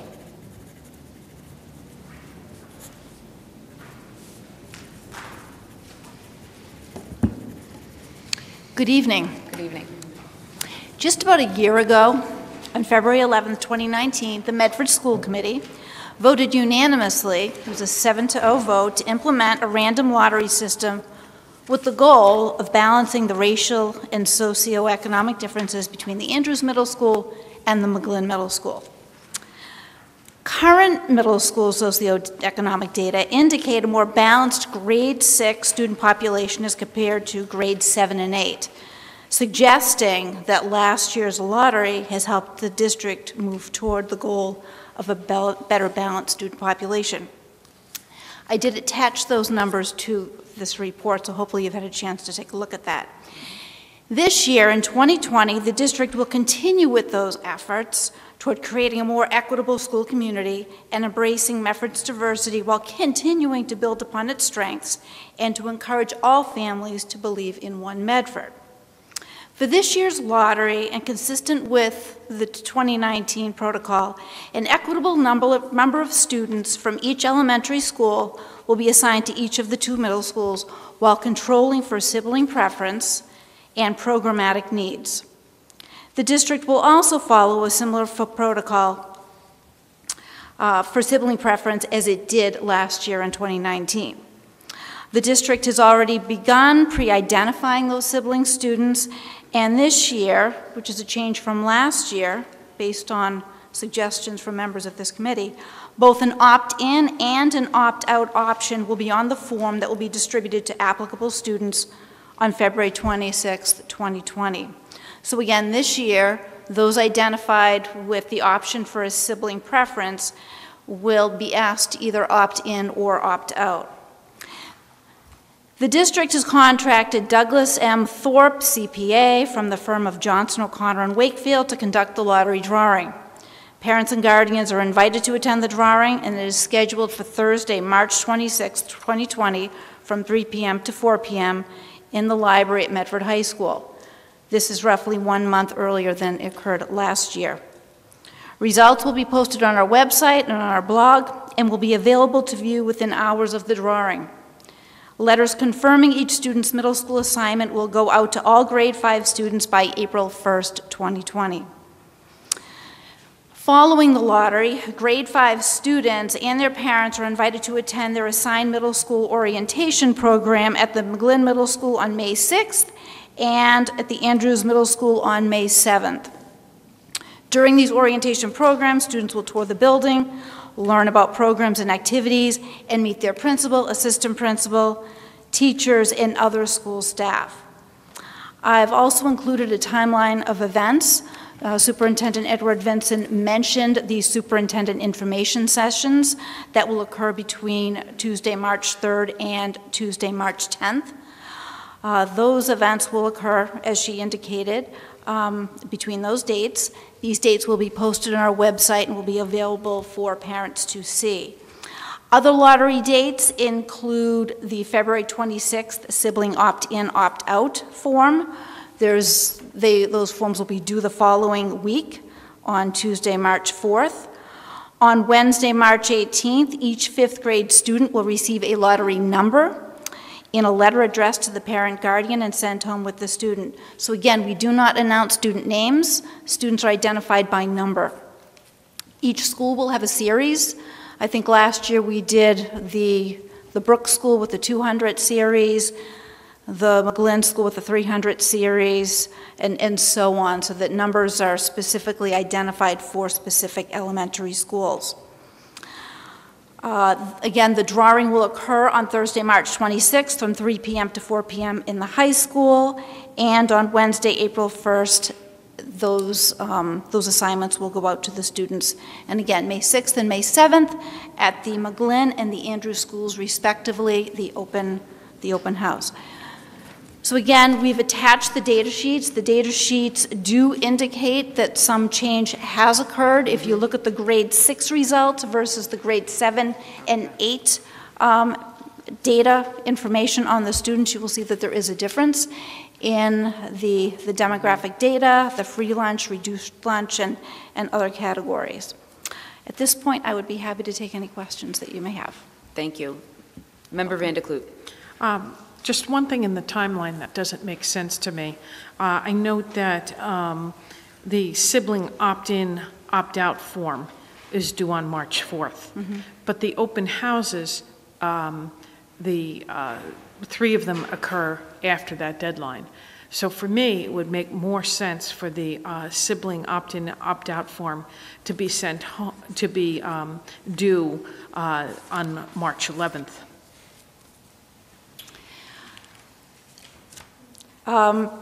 You're not incorrect. The dates were chosen because they coincide with, I believe, PTO meetings, as I have been told. So based on the work that we did last year, we needed 3 weeks to back up into the sibling. We can fast forward that. I will tell you, with our team, it is a lot of work to do that. We were hoping to get this information out via the principals about the sibling opt-in, sibling opt-out. So this year, where it is not simply a sibling opt-out, we felt like the form would be very specific. We want an answer. If we don't get an answer from a family on whether they want to opt in or opt out, we're going to follow up with that family. So there is more work on that end. But I do understand that the dates for the information sessions were selected because they coincide with PTO meetings. But, you know, if it would work such that the sibling opt-in, opt-out form is not a drop dead, but which is to say that instead they be collected with the ideal on March 4th. But if there were forms that were not turned in, there would be follow-up with the parent. I would be comfortable with that. But that's a procedural thing. If it's meant that if the parent doesn't return the form by that date, then I'm not particular, you know, one way or the other, then I'm not particularly comfortable with it. But I assume you'd be following up with it? So we've discussed this, and we are going to follow up with each parent to make sure that there is no question as to do they want in or out. Okay. If you can make that makes, then I'm more comfortable with it. Thank you. Okay. Member Kretz. Hi. Thank you, Dr. Riccadelli. You're welcome. I just wanted to say, you know, I noticed last year the feedback we got was we didn't communicate, you know, timely, early, and I'm happy to see that we're getting this information out, all the dates out so early. It's only beginning, it's February. I just wanted to check, I have just a couple questions. 2 are really simple. Are the open houses going to have the student-led tours? I know they had them last year where the students also participated in the tours along with the teachers and staff. And that was something that I think a lot of the students really appreciated seeing and meeting other students that are in the middle schools. So I have not discussed the details yet with the principals. My understanding is that those open houses are going to be similar. Okay. I know the curriculum directors were there. I attended. I thought they were quite smooth and people liked it. So certainly we want to repeat what was good, and if there's anything that can be improved upon, certainly we want to do that. Yes. Mr. Tucci. Good evening, everybody. I'm happy to take that question right there. One of the hallmarks of our open house last year were those student ambassador-led tours. And we are very interested in not only having them once again, but also adding on to them and incorporating the students as much as we can. Because that was one of the best pieces of feedback that we received. The students leading the effort and showing the way and exercising those great leadership opportunities to, brag about their school and how much they're really proud to be a part of. Yep. Great. Thank you. Thank you. And then these are kind of fun questions. And I just wanted to know, last year we had the middle school barbecue in the summer, and it was I thought it was a great success. I went, I helped serve, and Peter, he did a lot of burgers. So I just wanted to know if that was maybe in the plans. I know it's early, but if we were planning to do something like that again this summer. So actually, following February vacation, planning to work with 6th and 7th graders to form a committee between the two middle schools to not only see how we can do the barbecue, but what are the things we might be able to add to maybe make that more of an overall fun day and an approach to the introduction to the new middle schools. Great, great. And that, keep us up to date, because I know a lot of us want to help out and volunteer. Absolutely, and we'll be probably looking for donations and other support to make it really awesome. So. Thank you.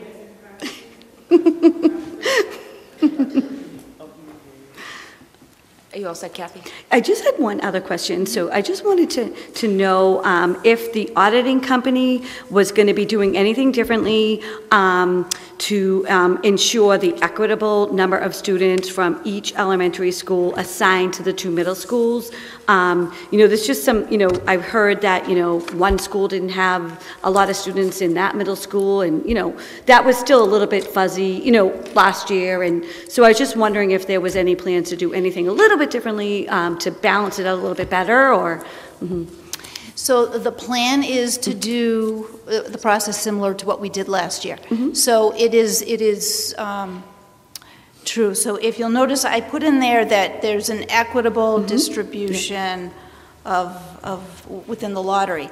But we need to control for students who need specific programs. If a specific program is housed at one of the two middle schools, we need to take that into consideration. And that's big. That's what takes the most amount of time. So the director of student services has been working on the list. We vet these lists to make sure that we're doing it the right way. That's less a function of the CPA than it is a function of us knowing our students, going through and making sure that they're going to the school that's most appropriate for their needs. So I understand that there were questions last year. In the interest of transparency, our numbers are there, and we're comfortable sharing them with anybody. We also have a reason for what we're doing. The CPA's role, they met with us and they went over the process with us probably 3 weeks before the lottery last year, but their primary function was to be there on that day.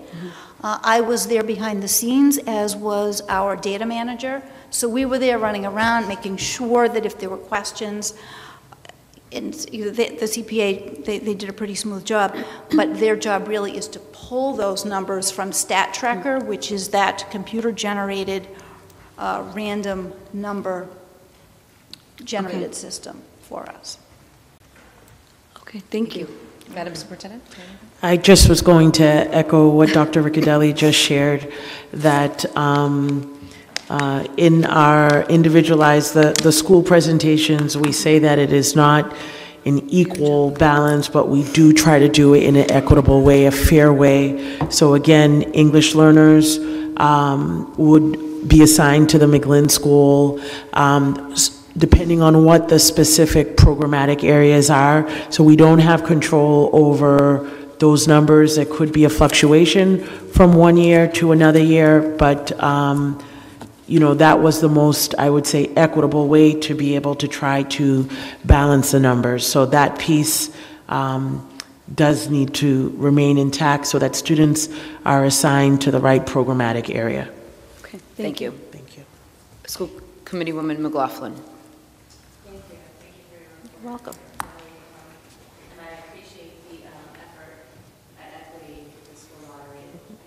a lot of hard work and work in progress.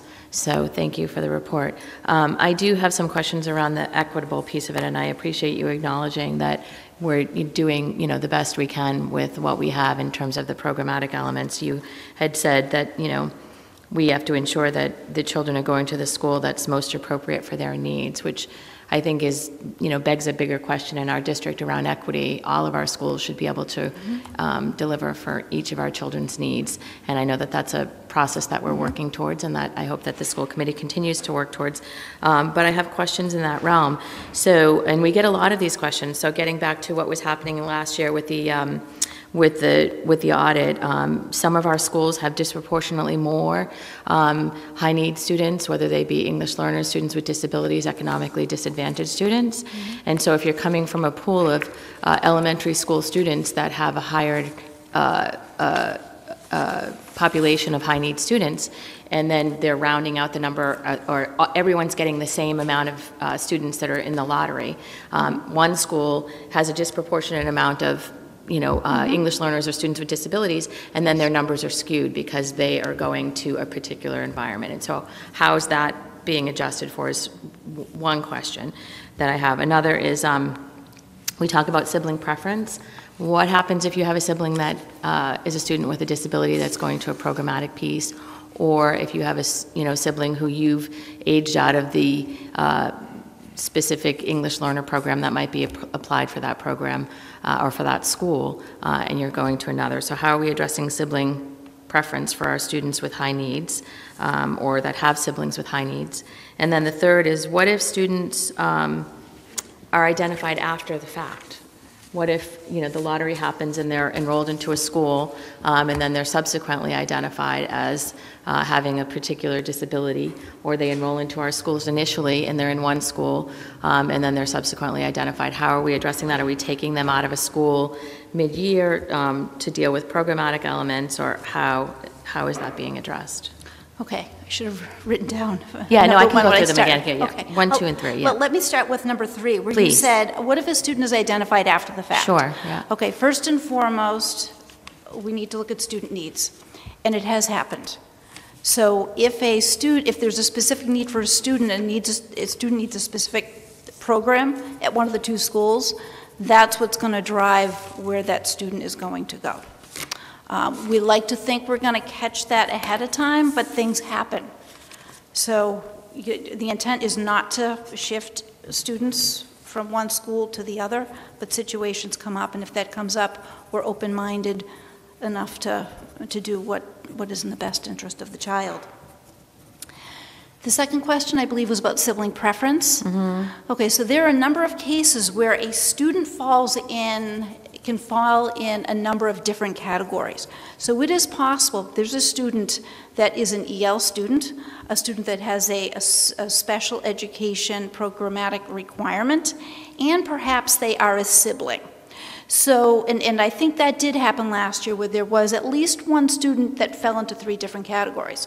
So first we go to what's the programmatic need of the student. So we're looking at the need of the student. And in many cases, that is what's going to drive this. But there's a possibility that it's not, and it's the sibling preference. We had a number of conversations with parents last year about this. I think there may have been one that opted the sibling preference over the programmatic recommendation. So I think the bottom line in this case is that we need to look at each case individually, and again, it's what the child needs. So I can't say it's going to happen this way. We'd need to look at the situation. Thank you. And then the first one, I'm sorry, if you can. Oh, it was just how are we going to address the equity for students with high needs, so that if we're being random and trying to be equitable across the schools, that we're not addressing all of the students in terms of the equity for the lottery because of the programmatic elements. But I think that's probably a much bigger question than you can address tonight, Dr. We did not control for high needs unless that need was a programmatic need. Right. If it was EL, if it was a certain special ed need. Right. So we did not look at the socioeconomics. But what I think, when you look at those results, when you look at the difference of grade 6 the current grade 6 differentiation between two schools, and you look at grade 7 and 8, you see much less of a difference in grade 6. So I think that's a result. That's probably a byproduct of this lottery. It's not perfect, but I think there's a better balance. So could we get comparable data, or perhaps this is a motion that I need to make for comparable data on those populations so we can see what that distribution is among our schools? Of the socioeconomic?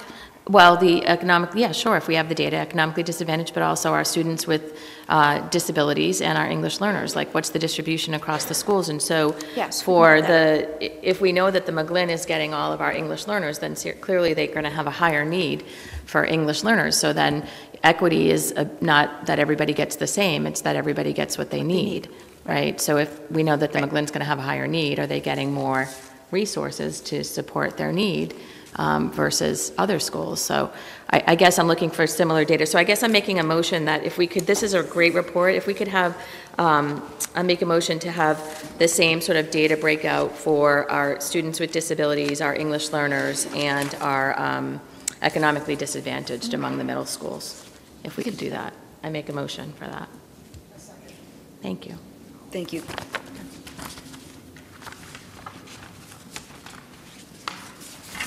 Motion, I was just going to say from the chair, economic status is in here a bit through free and reduced lunch, but we can ask for further data. We can drill down.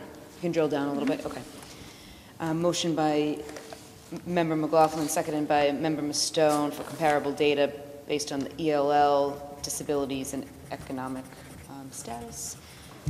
All those in favor? Aye. All those opposed? That motion passes. Thank you. Member Graham? Is there a district-driven communication plan to families prior to the info sessions?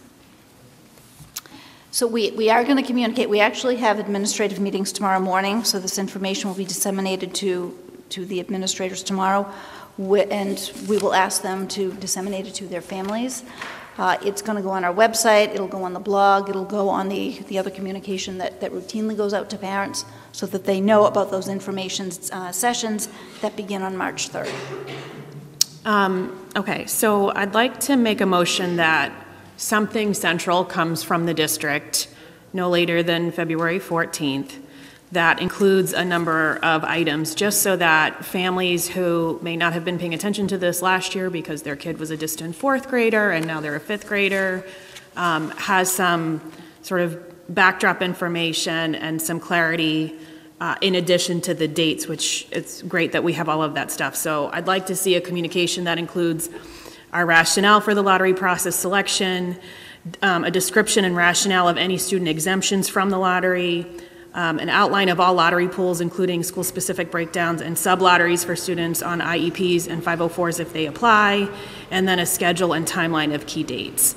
I think a consistent communication with all of that information is super important, so I'm making a motion to ask the district to do that. Do you have an extra copy of that for Emily?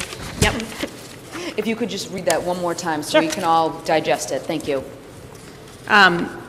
So I make a motion that the district send a communication to all 5th grade families no later than February 14th, 2020, to outline the lottery as follows. Number 1, the rationale for lottery process of selection. Number 2, a description and rationale of any student exemptions. Number 3, an outline of all lottery pools, including school-specific breakdowns and sub-lotteries for students on IEPs or 504s if they exist, and a schedule and timeline of key dates. Motion for approval by, yes, point of clarification, Member McLaughlin. Thank you. Just a point of clarification, are you asking for this, Member Graham, annually, and then also for the sub-lottery? Can you qualify what you mean by that? I think last year there was some conversation about some students on IEPs were part of a separate lottery than the students without IEPs, so that there was balancing happening. or 504s potentially, right?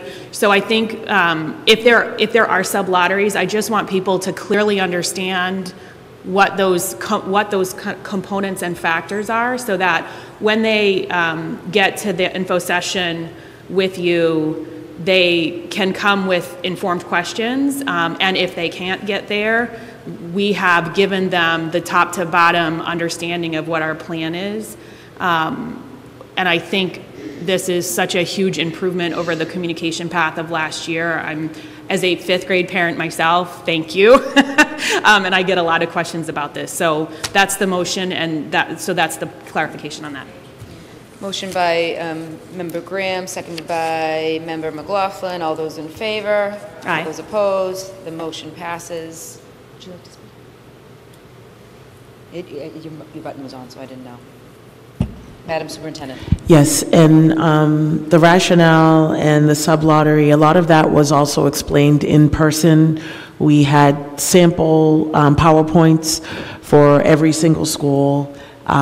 So a lot of that, it's just, you know, packaging it, putting it together, but definitely to explain that where we were talking about trying to get a greater balance between the schools, that did take place. So that's something that I would gladly provide.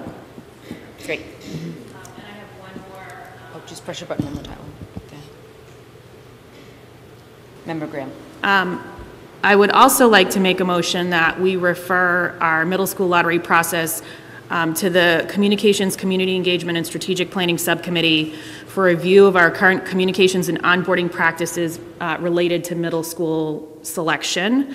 I'd like to further ask that the subcommittee report back to the school committee no later than October 31st of 2020 with any recommendations for the upcoming school year. Great. Great. Motion by Member Graham, seconded by Ms. Everybody, yep. Member Kretz, and that subcommittee engagement, communication, and strategic planning is chaired by Member Graham, also Member Kretz and Member McLaughlin serve on that committee. All those in favor? Aye. All those opposed? Paper passes. Thank you, Ms. Welcome, Dr. Cadelli. Number 8, report on building bridges to kindergarten. Ms. Diane Caldwell. Good evening. So it's that time of year again. We're going to get our kindergartners or our pre-kindergartners ready for our kindergarten. Medford Public Schools will begin the registration process the week of March 4th. Informational packets with required documentation for registration will be available on the Medford Public Schools website or in our Parent Information Center at Medford High School by mid-February. In addition, we will present Building Bridges to Kindergarten on the following dates: Thursday, March 4th from 6:30 to 7:30 at Medford High School, Tuesday, April 7th from 6:30 to 7:30 at Medford High School, and on Wednesday, April 29th from 6:30 to 7:30 at the Columbus Elementary School. Excuse me. Marie Cassidy from Medford Family Network will offer childcare services on March 4th and on April 7th. Parents should contact Marie at 781-393-2106 or email her at mcassidy@medford.k12.ma.us if they require these services. The Columbus Elementary School will host a Building Bridges to Kindergarten on Wednesday, April 29th from 6:30 to 7:30. And if parents need childcare, they can contact Kathleen Kay at 393-2177 or at kk@medford.k12.ma.us. A letter will be sent home at the end of February reminding parents to register for childcare prior to the Building Bridges to Kindergarten. As always, Marie Michelli, who is a veteran kindergarten teacher at the Brooks School, will do a PowerPoint presentation at all 3 presentations where she'll discuss the curriculum, busing, before and after school programs, and answer any questions that parents might have. Megan Fidler-Carey, who is our director of before and after school program, will begin registration the week of March 30th. And in her efforts to make the registration process more accessible, Megan will be meeting at each elementary school She is finalizing the dates and times and will provide this information by mid-February. I know that I spoke to Megan earlier today. She is trying to streamline the process because last year there were many questions about long lines at Medford High School. So this is the reason why she's going to each school individually. She's also looking into doing a lottery process so it's a little more equitable for our kiddos and families. Kindergarten open house is going to be on Wednesday, May 6th at each of our elementary schools from 2 to 3 o'clock. Each family will receive a welcome to kindergarten packet. This is something that we do every single school year at each elementary school. So in your packet, there's a copy of a registration form. There's the flyer for Building Bridges to Kindergarten. And then the back page is a letter from Tony Ray about what is required for our entering kindergartners for health. I'm happy to answer any questions. Member McLaughlin. Yes. Thank you, Assistant Superintendent Caldwell, for this report. And the flyer looks great. I'm happy to see the child care interpreter available by request.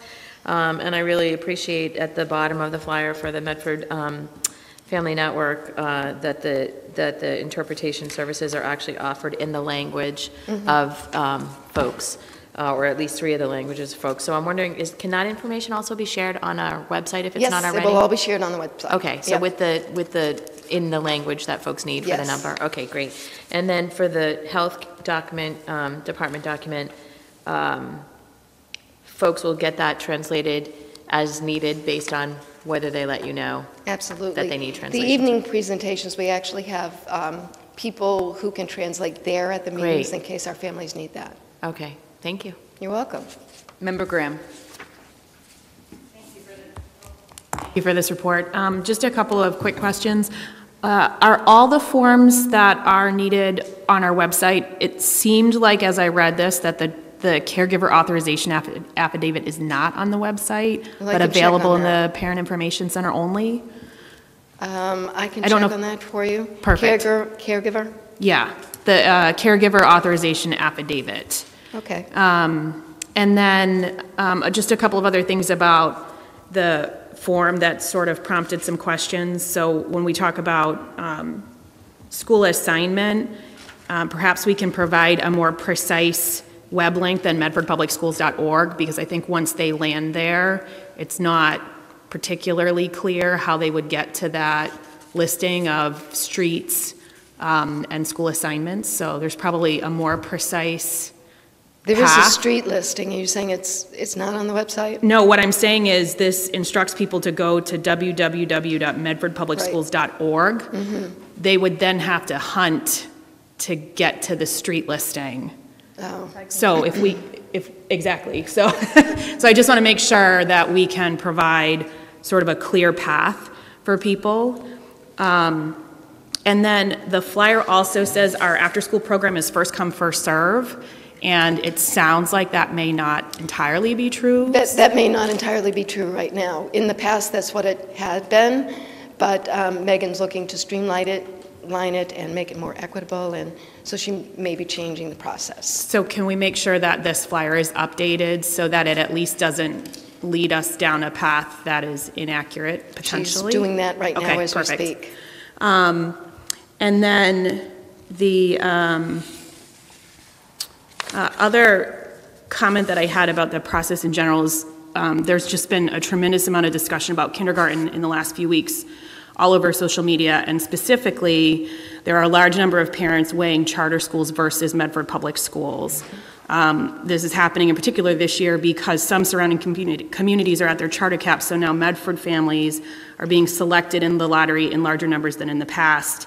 I believe some families have already had to commit to a charter based on the charter school's deadlines. And all this has happened prior to any rollout of our kindergarten-related communication. The questions from families, from new families are similar at this year over year at this time. But one recurring theme that I continue to hear and I get emails about all the time is that Medford does not seem to be super responsive to parent inquiries and requests for information or even tours of the schools outside of this official kindergarten rollout. And it's not allowing us to put our best foot forward, and I think we have a really great best foot to put forward at the right time when parents are making kindergarten decisions. So I think a question that I have for you is, what are our protocols and policies around fielding requests for information from incoming families as well as tours? So I would have to say I think that we're pretty informative to any parent who makes phone calls. I don't get too many phone calls in my office. Maria Ibrahim maybe gets them at the Parent Information Center. But I'd like to speak for the principals, if I may. If someone calls a principal and says that they're thinking about looking into going to that school, our principals will say to them that we'd be happy to talk to you. Would you like to come in and visit?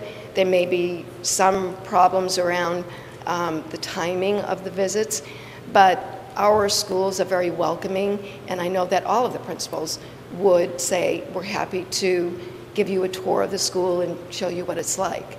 So I'm not sure where that is coming from, but as early as sometimes December and January, we get phone calls, and I'm sure that our principals always are responsive to their needs. So I'm not hearing that. And of course, I'm assuming that that is happening in some cases, but I think there's a number of cases where that is also not happening. So I guess the question is, if we are hearing from families who are saying, I reached out in some way and I didn't get a response, who should we direct those folks to? So it would be helpful for me to know to whom they reached out. Okay. So if they said, I reached out to the associate superintendent and she never called me back, then I would know. Okay. But I would need to know who that person might be. Okay. I mean, it's perfect. It's hard for me to even think that our principals would not be responsive. So. And I agree. Like, I've never personally had that experience. However, I've seen it and been contacted by lots of people who have had that experience. And I just want to make sure that, particularly in that super anxious time, especially for like our first time families, that they get to see in action how amazing our programs are before they are forced to make decisions to go somewhere else that may not necessarily be the best fit. So whether that is or not is, I think, for parents to decide in that context. But I also want to make sure that they don't make those decisions because they couldn't hear from us or get their questions answered. Yeah, I would hope that they would at least contact me, because that's where my foray is. Yeah. Okay. So when people reach out to me, I will make sure that I direct them to you in the future. And then I also would like to make the motion that we refer our kindergarten orientation practices to the Communications, Community Engagement, and Strategic Planning Subcommittee for review. The subcommittee will review current communication and community engagement practices related to kindergarten orientation, and the subcommittee will report or recommend any revisions to the current plan and approach to the school committee here by no later than September 30th of 2020. Member Rousseau. Thank you. I mean, I also have received these, and again, it's not my experience with the principals either. I think that, you know, the day of, I've seen enough of what a principal has to do to know that it's a remarkable job that I wouldn't do for all the money in the world. You know, there's fires starting up every day in every building, not literal fires. You know, emergencies and crises that you have to deal with. And I do dislike very much that we have to have the conversation that not prioritizing these incoming kindergarten parents or potential kindergarten parents who are being very actively recruited is going to cost us $12,700 a year for 13 years. None of us are going to have an easier job in any of our buildings if we keep losing more and more kids. And I just hate the idea that we have to say, you know, the message needs to be crystal clear from the administration down to the principals that these people need to be prioritized like, you know, like the governor's at your front door. It's like, because it's so much money. And they're making their choices on their first kid, and if they have 4 kids, all 4 are going to go there. And it's just, we can't get them back. It's just so much money. And I know it's in your day-to-day life as principals, it's you know, there's kids here now, and there's real problems you have to deal with.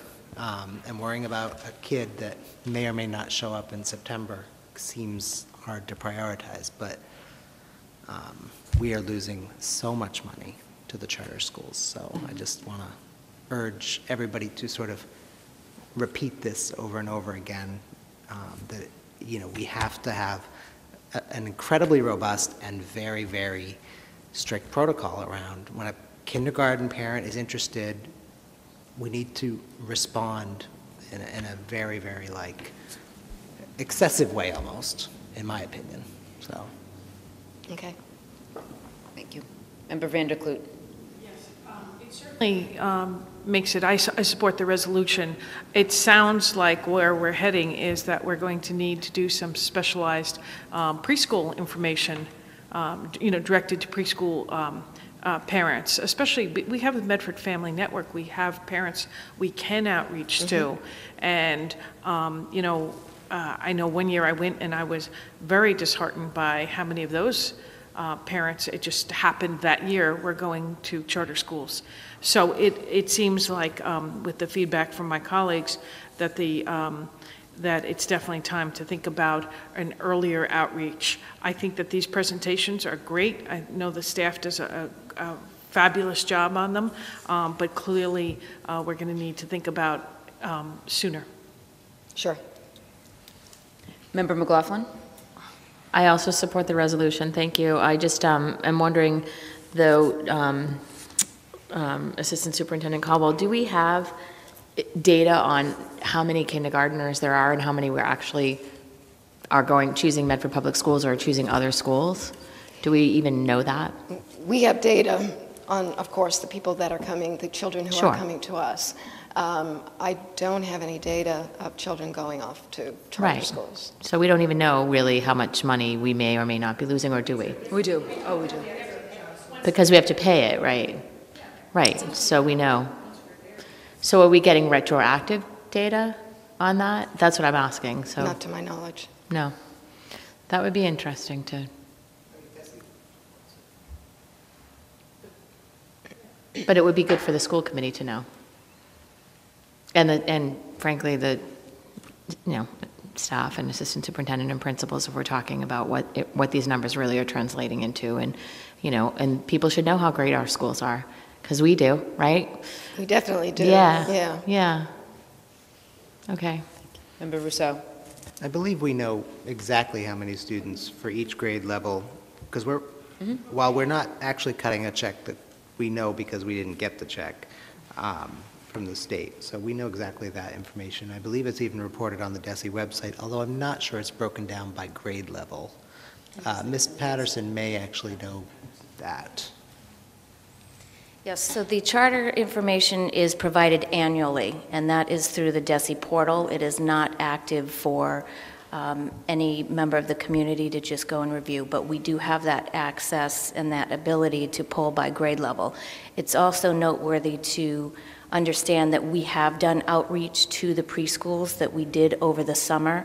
We have been engaging at that level to reach out to our local preschool providers in order to get the message out about Medford Public Schools. We've done flyers to the households that have identified and focused on the elementary schools themselves.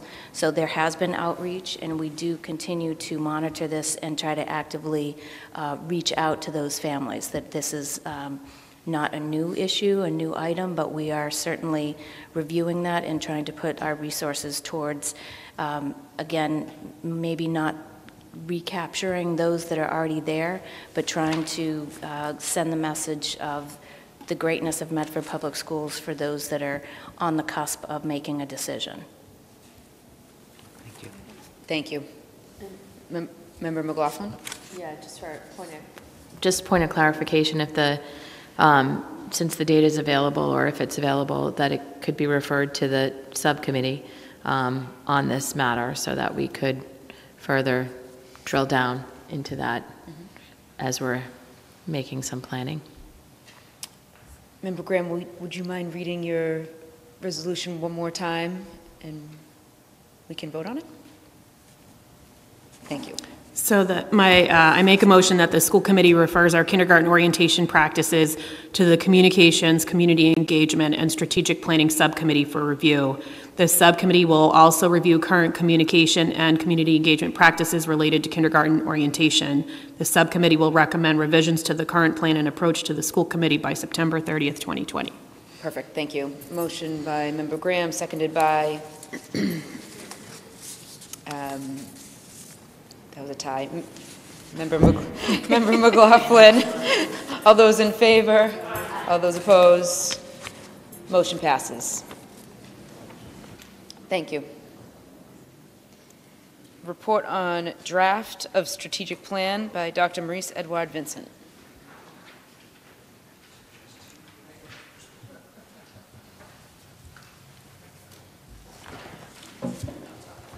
So you might want to. Oh, I'm going to slide, okay. This one would be the.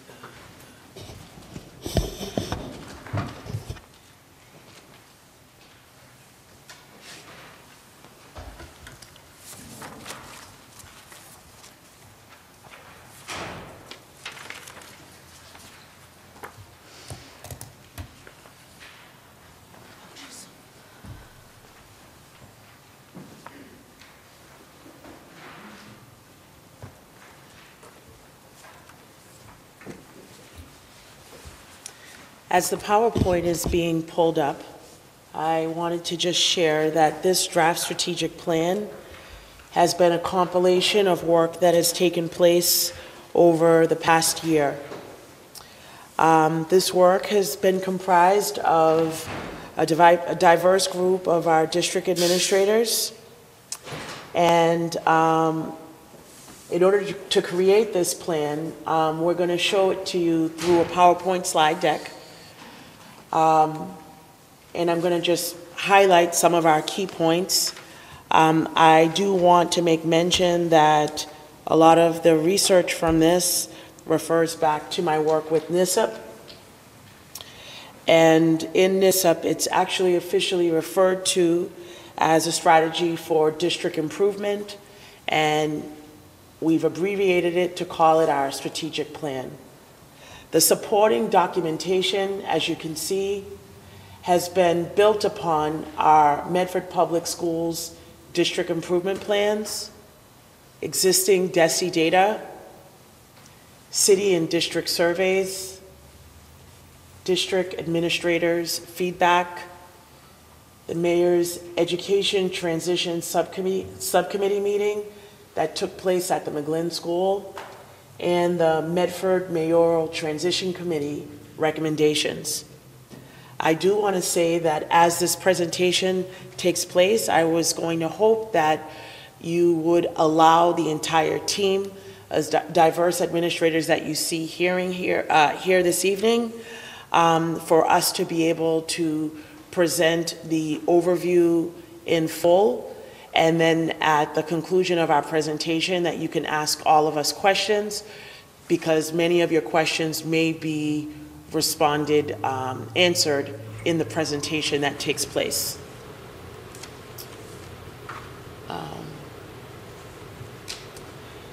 The genesis of this plan, again, as I started to say, was from our new superintendent's induction program, which is a 3-year program that I am part of in a cohort of 40 superintendents across the Commonwealth. This is a compilation and a reinvention of our existing Medford Public Schools district improvement plans. The data also took place from leadership retreats and meetings that have taken place over the past year. And this cross-disciplinary team of administrators that are here this evening, they represent both elementary, actually all elementary, middle, and high school levels, special education, social emotional learning, curriculum, and central office. Our core values, when I came to Medford Public Schools, I talked about my core values of ACE, achievement, collaboration, and equity. Over the course of this year and working with the team, we've expanded that core value to also incorporate support. And this evening, as we give you the overview, you will see that our pillars, our core values, our achievement, collaboration, equity, and support. To give you an overview on achievement this evening, we have both Dr. Riccadelli and Headmaster Paul DeLeva, who are going to give you an overview of what achievement is all about. Is it possible to?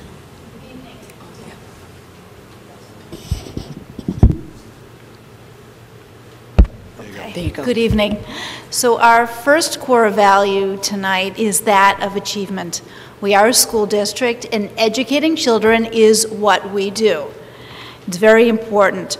So as a school district, educating our youth and providing them with a quality education that challenges them and nurtures their growth is paramount to our mission.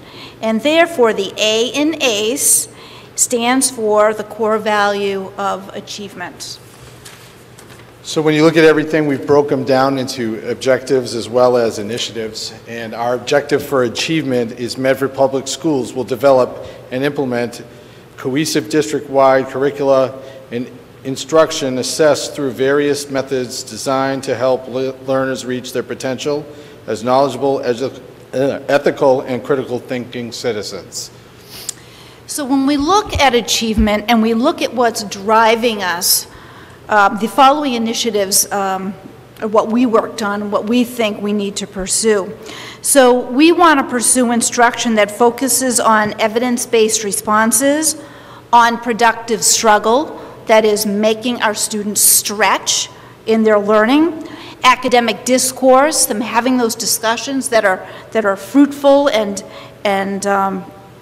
rich in academic content. We want them to be accessible for all. We want there to be rich feedback. So we call these the five core actions. We've been doing a lot of professional development on the 5 core actions. We've been going into classes. We've been doing learning walks on these core actions. Teaching in this manner and this way of instruction is important as we implement the Massachusetts curriculum frameworks. If you look at the second initiative, provide instructional technology that meets the curricular needs of educators and learners. We're not just looking for instructional technology just for testing. In some cases, that's what we utilize it for, but we're also looking for ways to enhance our instructional practices so that there are different, meeting the needs of everybody that can learn through different modes, medians, modalities, and all of that nature. So it's important that we assess what we're doing and having common assessments and having benchmarks. The development are critically important so that we understand when we have success and when we need to try something else to reach success. Then the last initiative is to recruit and retain an effective and diverse staff. And if you look at the demographics in Medford, you want to make sure that you're having staff members that meet the needs of those students, depending of where their backgrounds are or their learning styles or anything like that. So we really want to hone in on recruiting and hiring staff here in Medford to meet those needs, those diverse needs. So one thing that is important that you haven't seen yet is that under the initiatives, you're going to see that it looks like it's hyperlinked, and it is hyperlinked. So the next step, and when we get to it, Assistant Superintendent Cushing is going to delve into that. So what you see are just the initiatives, but deeper into that, you're going to see that there really is a process, there's a template for each one of them. Thank you.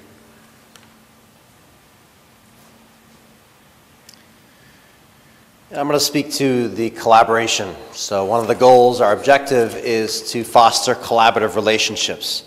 So the Medford Public Schools will create a culture of collaboration through consistent community engagement.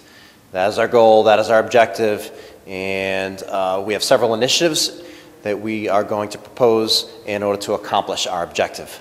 First one is to build mutually beneficial community partnerships in order to increase school effectiveness. Second one is to actively ensure that all families are welcome members of the school community who contribute to the classroom, school, and community effectiveness. The third one, which Dr. Cushing will delve into a little bit later on with a hyperlink. So this is one of the examples Dr. Riccadelli spoke to earlier that we are going to go ahead and present to, is to engage in timely, thoughtful, two-way, culturally proficient communication with the Medford Mustang community. And then finally, our last initiative is to work collaboratively with community stakeholders to funnel appropriate budgetary resources.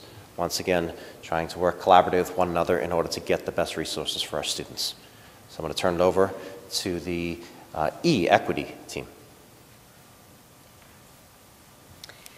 Good evening, that would be me, Suzanne Galusi, Principal of the Brooks. The E in our ACE's core objectives stands for equity. Within education, the term equity means that every student will get what they need. Therefore, Medford Public Schools fosters equitable learning environments by understanding the needs of our diverse population and supporting the academic, social, emotional, and physical needs of our students. We have 4 initiatives to address this objective. Please remember that these initiatives are a work in progress. So the first is to ensure equitable access through the implementation of the multi-tiered system of support and enrichment, MTSSE, formerly known as RTI. To encompass a growth mindset, this initiative has expanded our focus beyond just RTI, which stands for Response to Intervention. So in other words, an MTSSE system is not just limited to interventions. It also focuses on meeting the social, emotional, and physical needs of our learners. The second initiative is to use data from ongoing assessments to support teaching and learning in order to close the achievement gap. This will be a comprehensive approach within school buildings and throughout the district.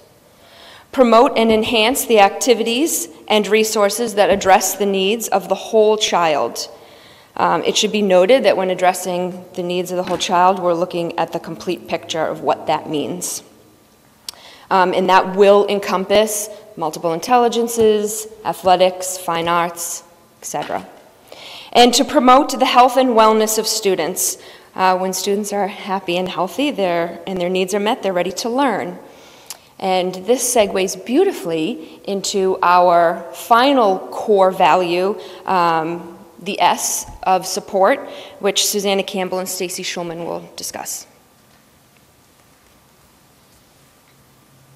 Support is our foundational core value. Originally, we started with 3 core values: achievement, collaboration, and equity. We decided to add support as our foundational core value since we recognize that in order to meet our achievement, collaboration, and equity core value objectives, we must provide safe and supportive environments for our students.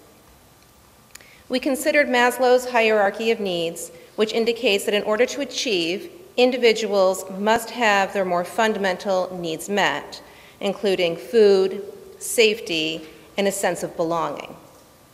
Our team intentionally chose the color green for this level to represent a safe, calm, welcoming, and supportive learning environment. Our objective states, to foster a safe and supportive learning environment, Medford Public Schools will continually assess, review, and provide a safe, secure teaching and learning environment. Ms. Schulman will now review the initiatives that correspond to this core value. Good evening. Under support, we have 5 initiatives. The first is to continue to use and refine consistent safety protocols. Secondly, we have to increase supports and also the understanding for the social emotional needs of Medford students. We also have sustain and build upon partnerships with community safety stakeholders and use evidence-based practices to develop a positive school culture. Lastly, to audit and improve the physical infrastructure of all of our school buildings. Dr. Cushing will now provide an in-depth example of the action plans behind each of these initiatives. So what I'm handing out to you right now is a fully fleshed out document that expands upon the template that you have. Every single, let me get to the microphone.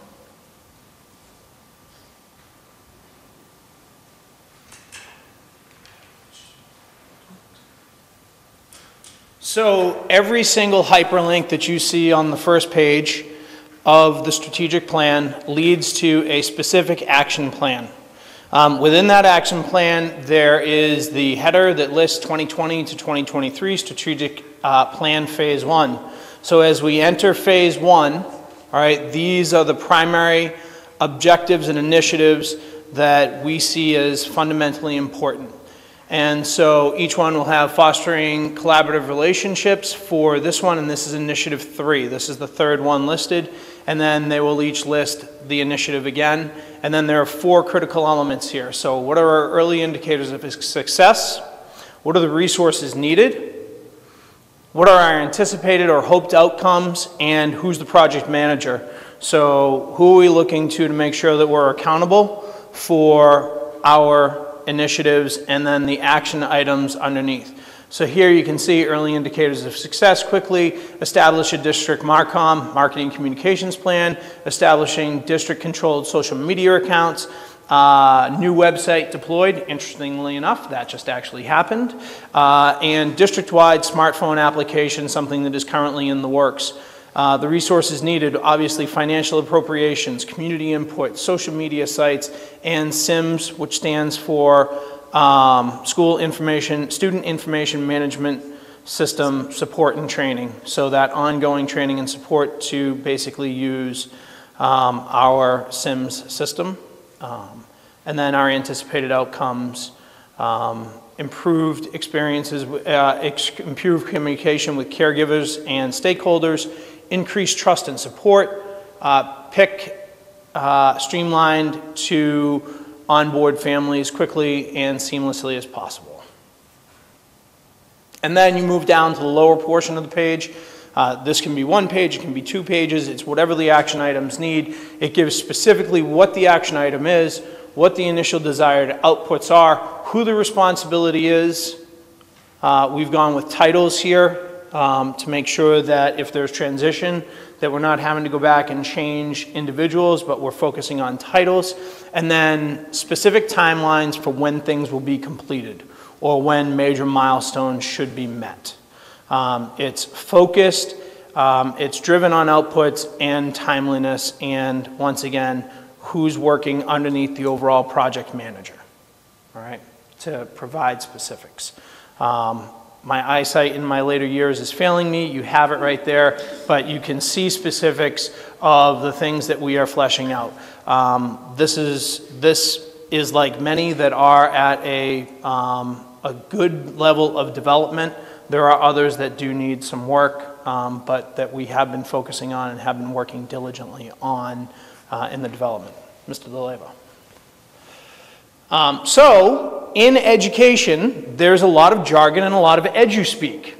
And if you'll notice on the very first page that you were given, down in the lower left-hand corner, there's another hyperlink for a glossary of terms. And so this just gives you an example of the Medford edu-speak glossary of terms that is being developed by members of our staff. This has been shared out with Tony Ray, with Jen Hollenbach, with principals, with other directors, other people, and it will continue to be shared out so that we can refine and provide the best definition. Let me give you one example of a very Medford specific that's up there, is credit for life. So that has been shared out with Gail Traynor. Gail Traynor has provided a more in-depth definition than what is currently up there, as the online document is being continuously updated, and I know that she worked on that this past Friday. But so if people ask, what is a 504? What is a BCBA? What is an IEP later in the document? These things are defined specifically so that as people are reading the document, things that may come up, they don't have to go searching for in other places. They don't have to Google search. They can if they want, but it's provided for them. And so that gives us a real opportunity for transparency in our language and not to try to hide things in jargon.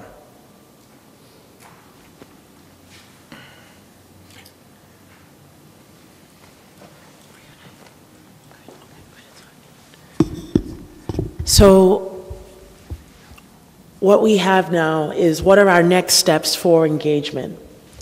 As you can see, our core values are in the middle, and our intention for engagement is to engage all that's listed, to engage our subcommittee that will be addressing strategic planning, the school committee, our community at large, faculty and staff, caregivers, and school leaders. The C for collaboration, working together, making this a shared experience, a living document that we will all be able to refer to, and to really make it something that when we talk about Medford Public Schools and we talk about our Mustang country, that people will also be able to say that we represent ACES and what that stands for. We would like to market this widely and really have it owned by the entire community at large. And so our tagline for ACES, what we're committed to, our core values, our 4 pillars, are achievement, collaboration, equity, and support. I open the floor for questions.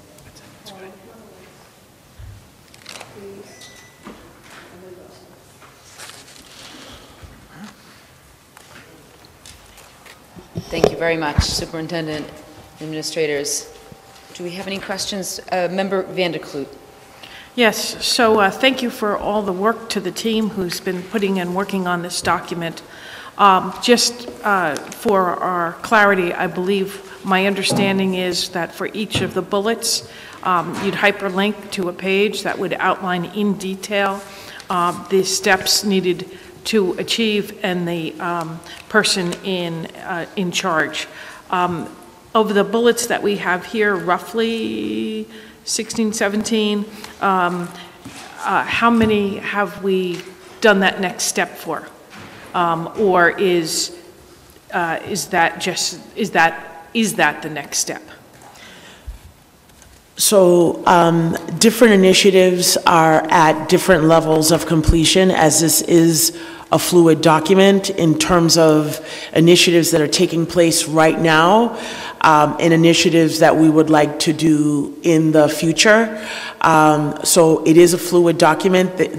Some may be, 80% completed. The sample that Dr. Cushing shared about two-way communication. So they are at different levels of completion because we know that it is a fluid document, it is a work in progress, but again, looking at all the data that was available and taking everything that Medford Public is doing and espouses to do and trying to bring it into one document where we're able to state our core values, we're able to say this is the work that we're doing, to have this be our guiding, driving document as a district,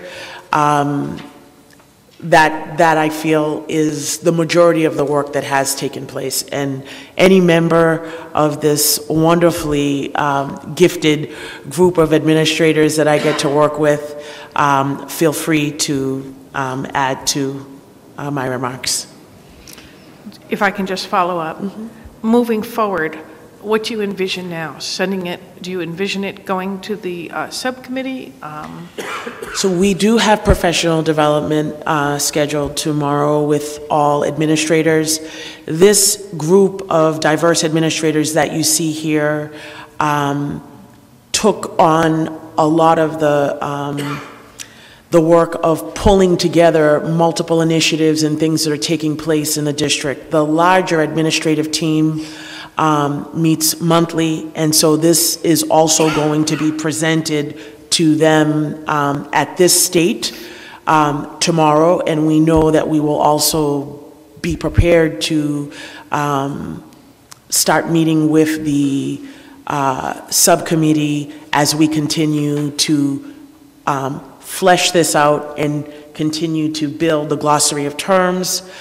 This was really an opportunity because there was a lot of questions about what was the strategic plan, what were we working on, what does it represent, and I really wanted the opportunity to present it to this entire body for you to see that this is a culmination of a year's work and where we are right now. So I would see us having a little bit more additional administrator input on some of the initiatives, knowing that it's not complete, that it will be a fluid document. It's a multi-year document.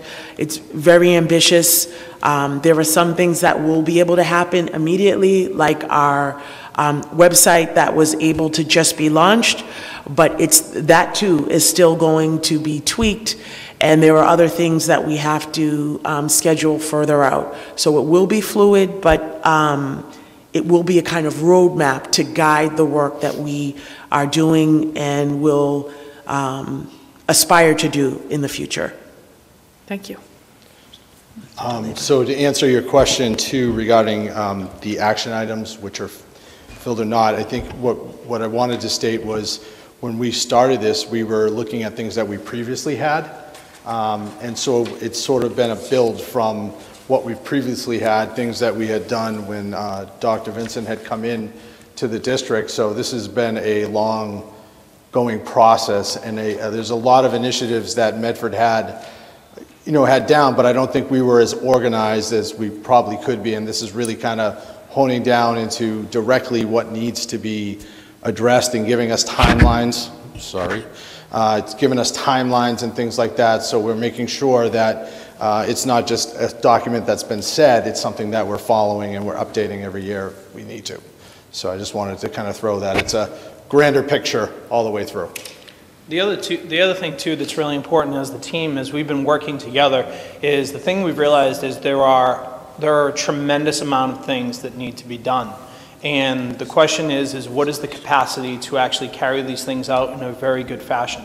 And so while it's 2020 to 2023, we're looking at things in almost an 18-month block, and then 18 months out to that 3 years. And like, how do we actually build the timelines and the action items so that we don't create an impossible task, but we create things that can be achieved, can be done very well, and can show marked results to student improvement. Everything in here is about improving the student experience and making sure that student outcomes are what we see improved, and for lack of saying it in a lot of words, for all students. That we ensure that all students, regardless of who they are, regardless of their ability level, regardless of anything, that this plan speaks to them, speaks to their caregivers, and speaks to our ability as a district to have the capacity to achieve greatness for them. Thank you. We have our student rep, Mr. Mark Allen Jean Mary, who'd like to ask a question. Go ahead. Okay, so I was looking at the mission statement, and a part that really caught my attention was the focus on full academic and personal potential. But I was looking at it more on the family basis and what that would mean for a family that might not have English as a first language. Personally, as like an interpreter, I go and usually interpret for families that might not have English as their first language, and I feel like what would be like the improvements that are being made to have a sort of point person for these families to refer to, because as school committee member Vanderkloot was saying, it's important to get the support early on, to make sure that they feel that they have the support early on, and as Paul Russo was saying, that decision can affect the children, not because the parents make the decision based on the first children. That could also affect what that would look like for the second, third, fourth, and that might make them change decision as to putting the kids in Medford public school system. So I think it's really important to like look at that aspect of how do we support them better earlier on. So. Great question. I don't know. Does anybody have the answer to that? It's an action item that, I mean, As you know in the document, I know it seems general in the front, Mark, but what we try to do is we try to isolate those things in our action items. So on the second sheet that Dr. Cushion showed you, there's going to be a link for support on that end of it as well. And it'd probably be, from the chair, it'd probably be a lot in the communication aspect, Right. How we give out communication, ensuring that's in different languages, like Dr. Vincent had mentioned. So I'm sure you're working on that, absolutely. But great question. Thank you. Thank you. All right, so if I can just try to answer your question. So, as we mentioned, we have hyperlink a strategic plan for each one of these. So if you look under fostering equitable learning environments, and you look at the initiatives, if you go down to the third bullet, I believe this is where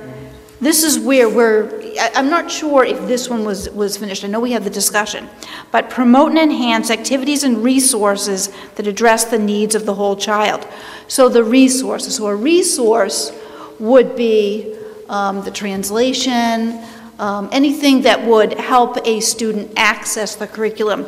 So I think what's important to note is that we wordsmithed each one of these over and over and over. We met many hours.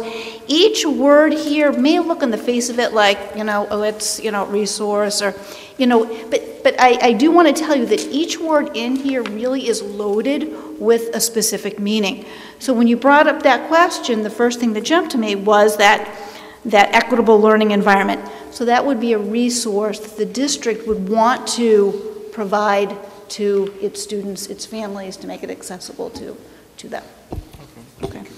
And Dr. Cadelli, too, under fostering collaborative relationships, engage in timely, thoughtful, two-way, culturally proficient communication with the Medford Mustang community. So I bet there will be a number of links that relate to. Yes.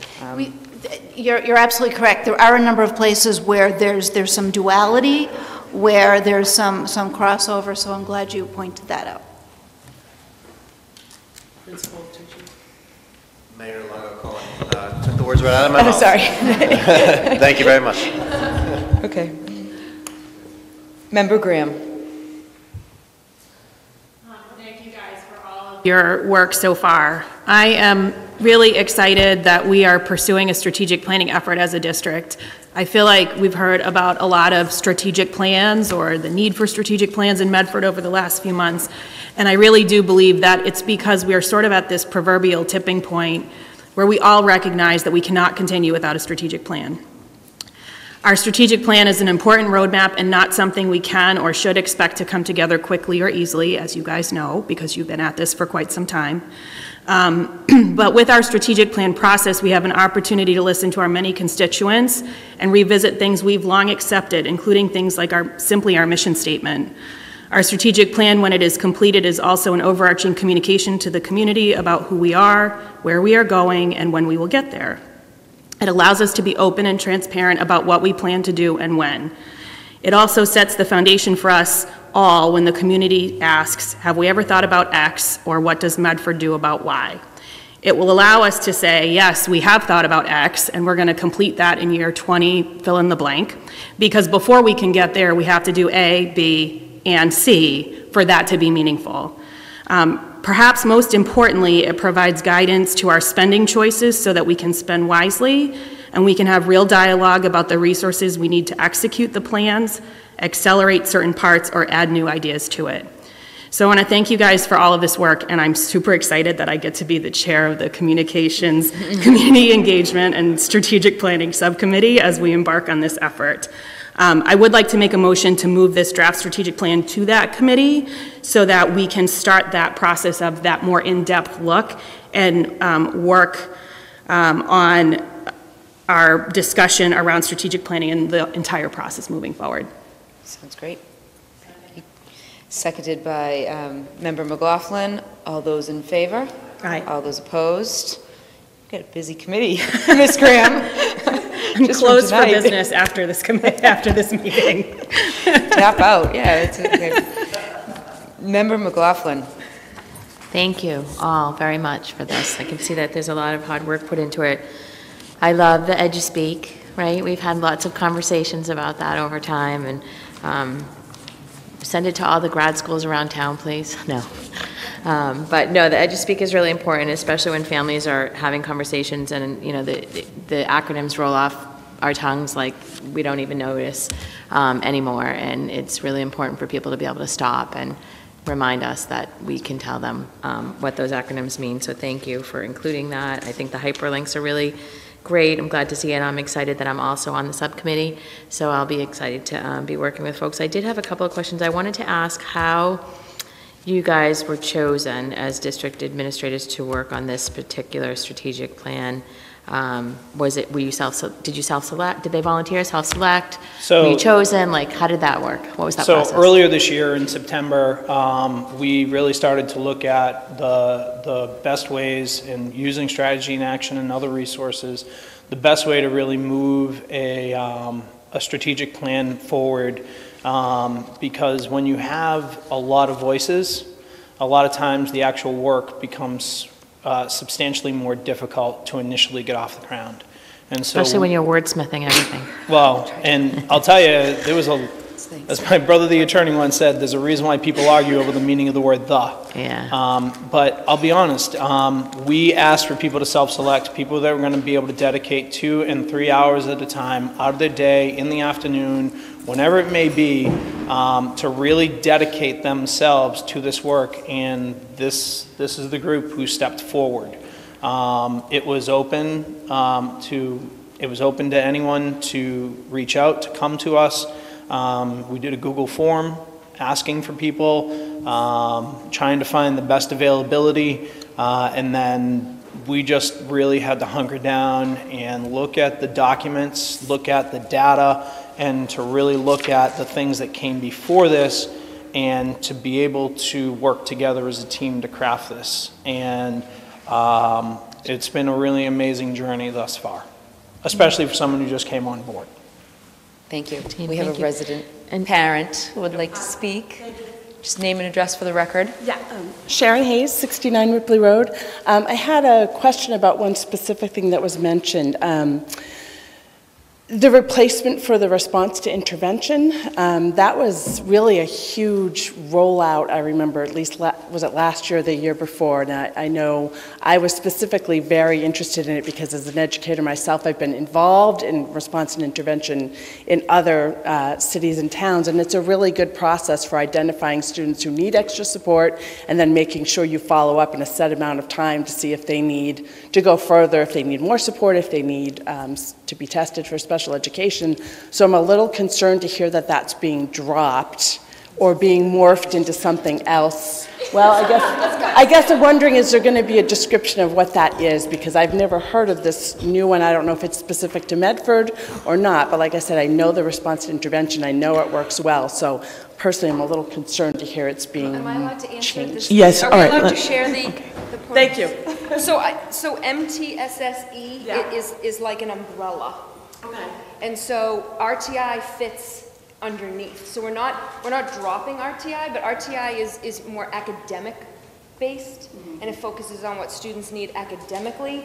We want to think about the whole child, and we also want to have systems in place to address the social, emotional, or physical needs. So in addition to RTI. Yes.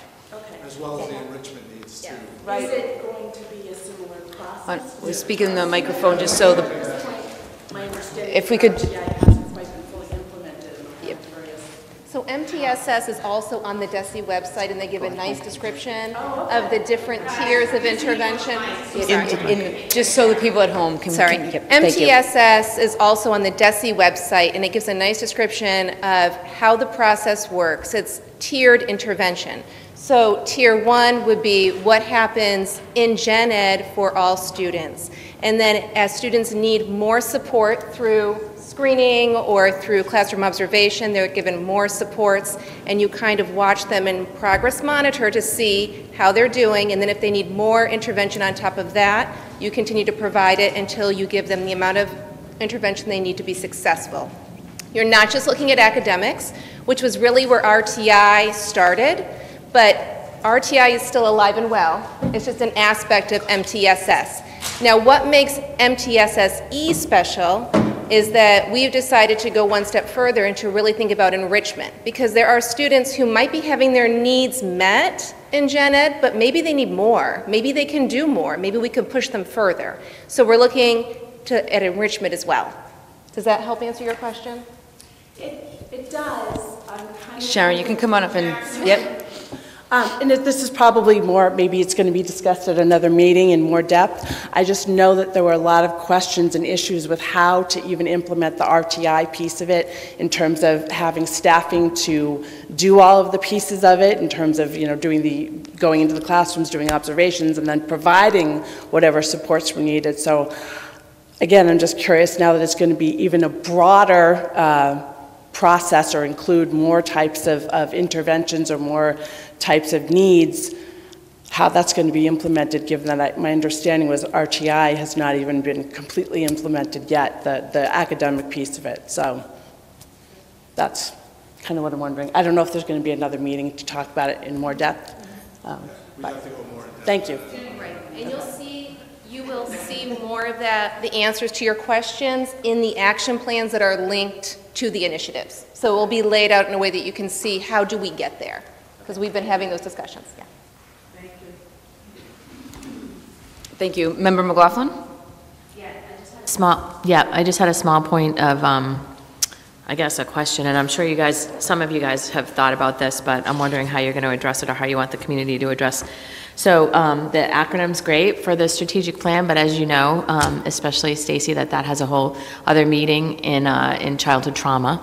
And so I think about the differentiation of that. So ACEs is also the Adverse Childhood Experience Study, which is a very large study on childhood trauma and the effects of childhood trauma on children's long-term effects on their lives and so on and so forth. So did that come up in your conversations at all? Sure, and that would be addressed under the latter part, which is increased support and understanding for the social emotional needs of Medford students. Right. Well, the acronym had been brought in by Dr. Edward Vincent, and this was an enhancement of that with support. I think that, spelling it out at the end will hopefully, and as well as in the logo itself, will help people sort of differentiate that.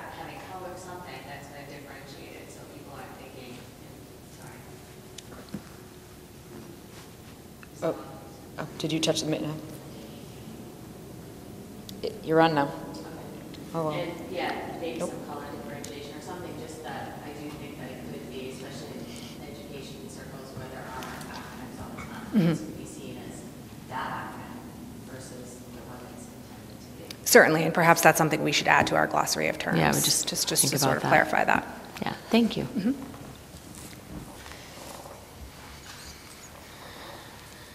Member Graham. So having heard Sharon's question and Melanie's question, I feel like the answer to both of these questions is that we have to be both patient and impatient at exactly the same time.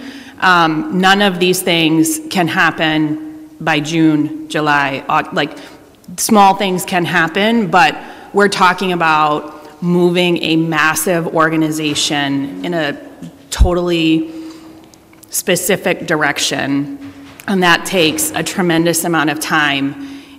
In the best of situations, resources are not an issue, and you can just commit to moving in that direction, but we have sort of added complication that we do not have endless resources to execute on every single thing that we want. So sort of patience and impatience is an interesting balance to have to strike when you do strategic planning. I think the other thing that happens often when you do strategic planning in any capacity is what you thought was done is often really just the beginning. So something like an acronym, when you start talking to other people, you may find that that acronym really just doesn't speak to people. And I think I want us all to be open to the fact that this is the beginning of a process that is going to take some time and willingness to say we're not going to leave any stone unturned, and that may mean that we turn the stone over like 4 or 5 times before we land. Thank you. Motion, we already took the motion to send it to subcommittees. So thank you all for being here and for your presentation. It was great. Thank you. Thank you to our superintendent for leading the effort. Do we have any old business? We did vote. We did. No, we're gonna go get through this. Okay. If there's no old business, is there any communications?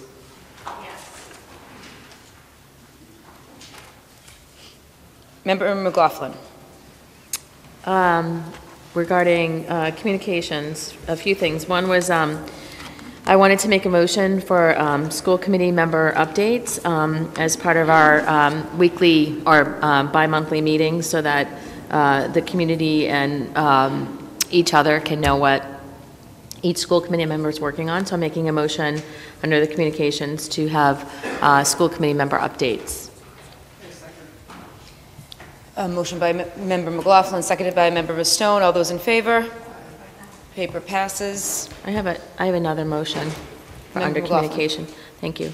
I also have heard, I've been coming to meetings for years in the audience, and I appreciate those of you that are still out there. Thank you.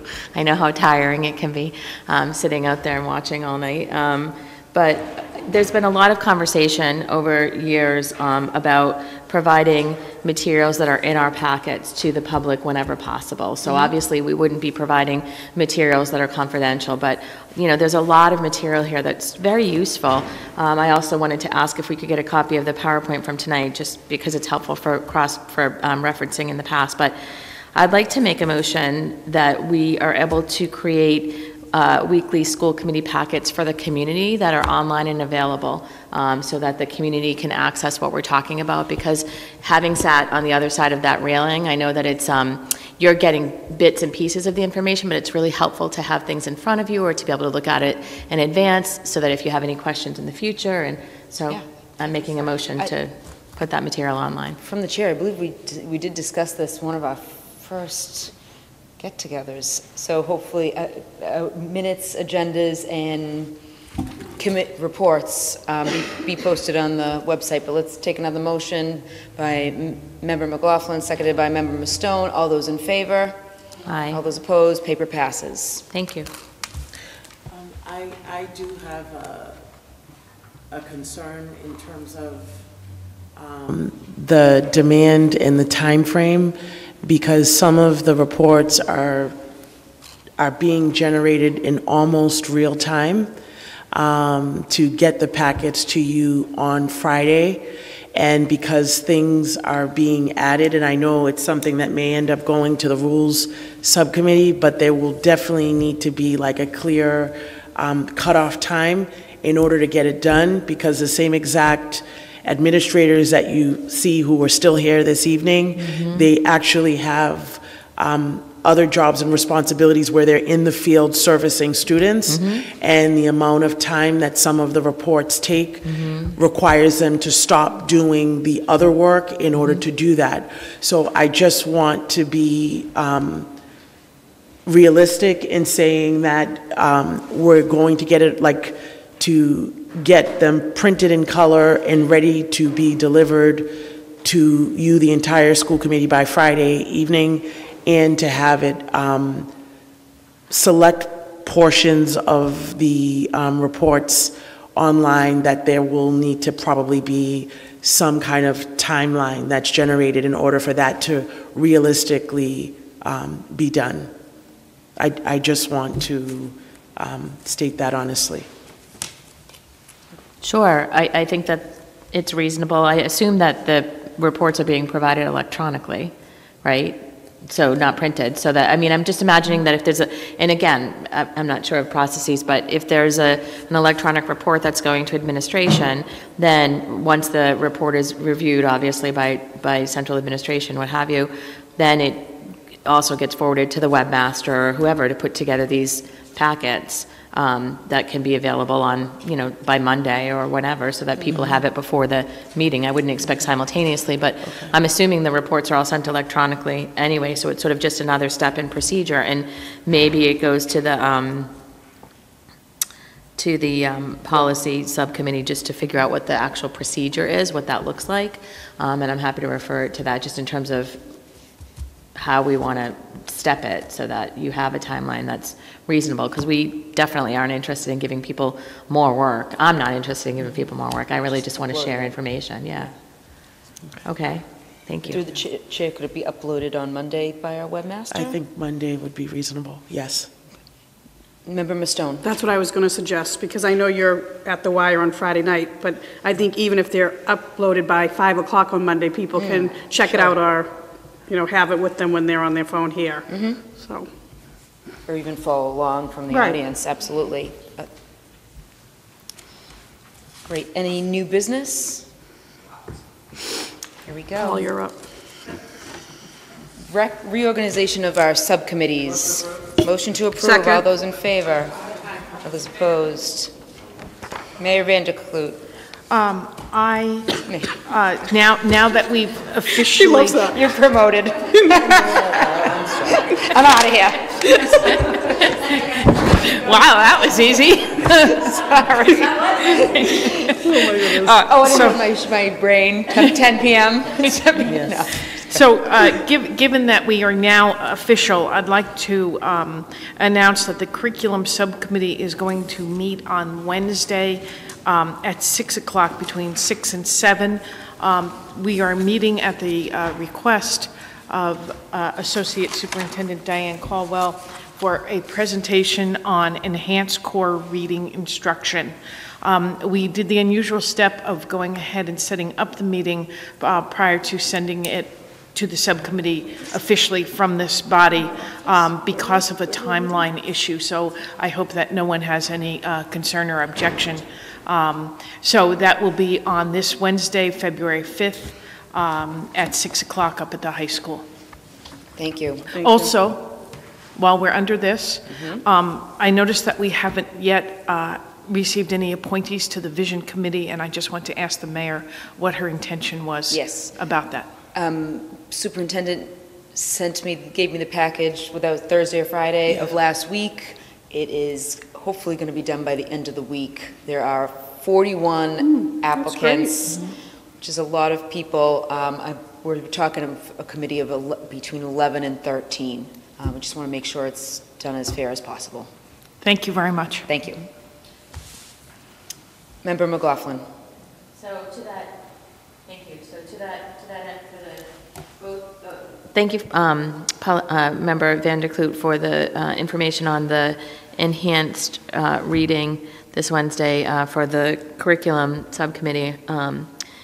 And I'm assuming that that's this Wednesday, this time. It's not Wednesdays all the time, or? Okay. Yeah, just want to make sure. I'm thinking of like CPAC and other things that are happening. We actually should be able to, is the CPAC meeting? No, not this week. Second Wednesday. Yeah, thank you. And then the other is regarding the high school vision committee and the 41 applicants. When you're talking about there's 11 to 13 and you want it to be as fair as possible. So to that end, are you thinking about? I'm wondering how that fairness is possible. Is it a lottery? Is it you're looking at different age levels? You're looking at different schools, grades, like how? One or two school committee members, one or two from the administration, maybe a parent from each level. I haven't done it fully in my head, but also there are a number of parents and also professionals in the industry. So I want to make sure one engineer, one architect. I haven't weeded through them all, but I just kind of looked to see how many. But along those lines. Okay, thank you. Yep. I would just encourage the high needs population to do this. Okay. Yep. All right. Resolution offered by Member Rousseau. Given the creation of ad hoc reports at the behest of the school committee can require substantial effort on the part of the Office of the Superintendent and her staff, and that the school committee often depends on these ad hoc reports to assist in deliberations, the Rules, Policy, and Equity Subcommittee shall generate a new rule for the school committee to guide how ad hoc requests are generated.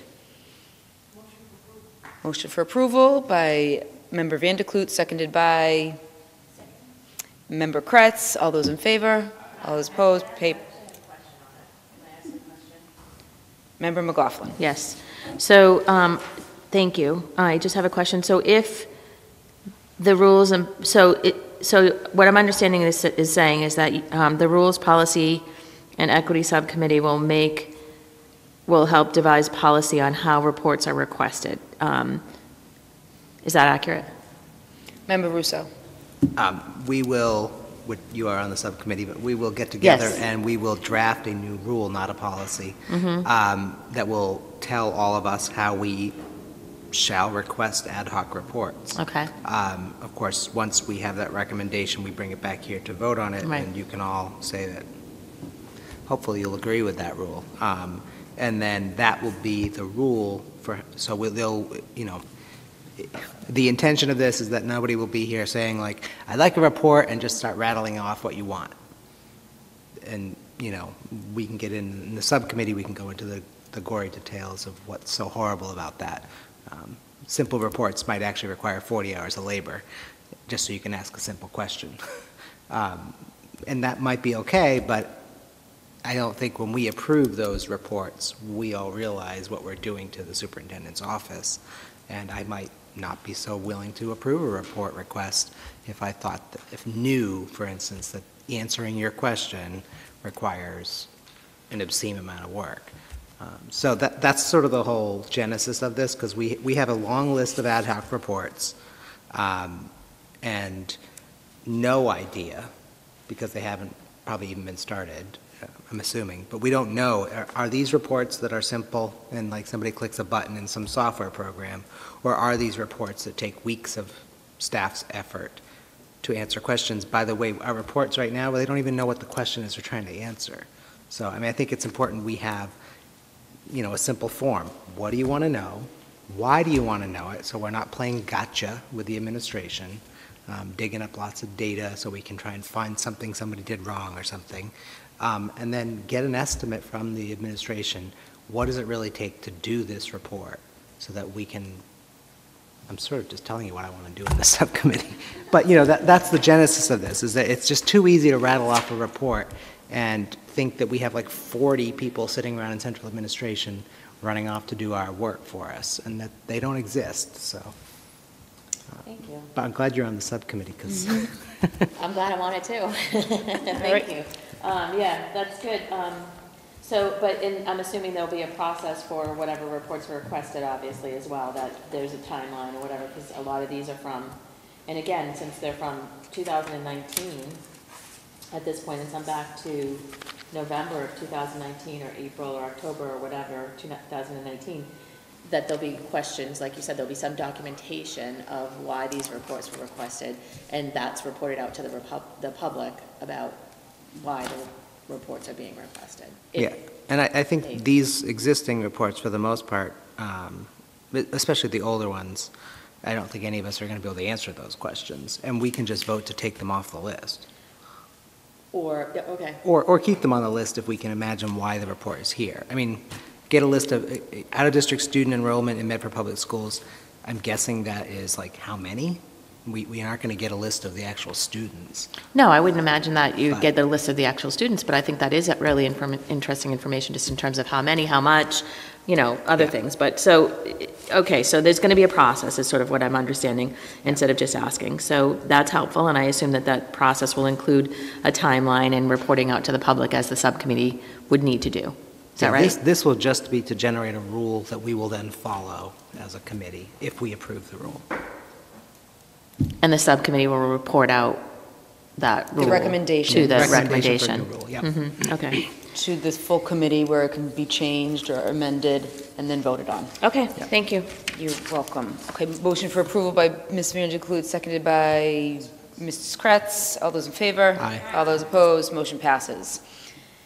Offered by Vice Chair Rousseau, given that several periodic reports are required by law, regulation, past practice, and best practice, the Rules, Policy, and Equity Subcommittee shall promulgate an annual schedule of such reports to provide the superintendent, the school committee, and the public a transparent and concise understanding of when to expect these reports. Motion for approval by Member Vanderklut, seconded by Member Graham. All those in favor? Aye. Paper passes. offered by myself. Be it resolved, the administration provide the school committee with an update report on dyslexia during our 2/24 meeting and all the changes that have taken place since June to improve how we test and treat. Yes.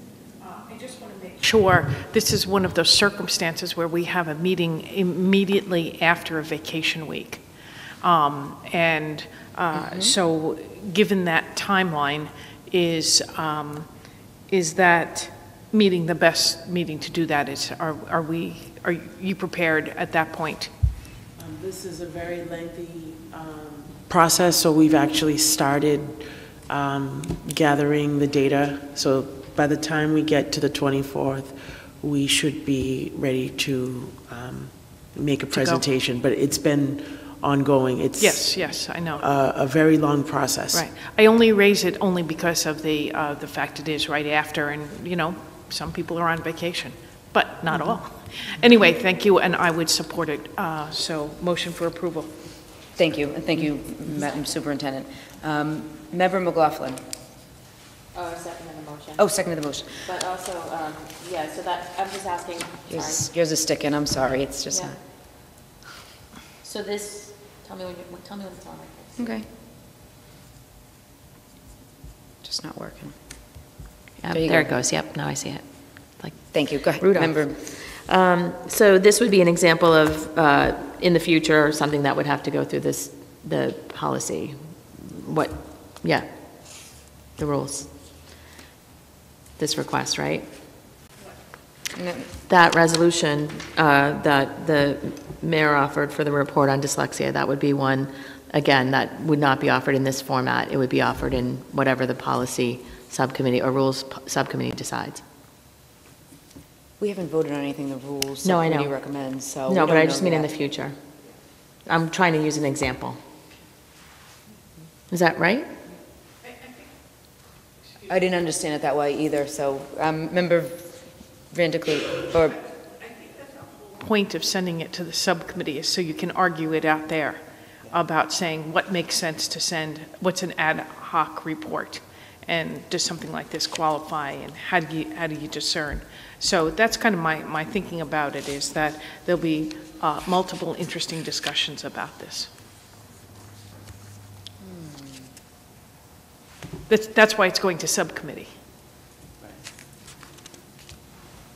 Not this resolution, what she's referring to with the ad hoc reports, Mayor.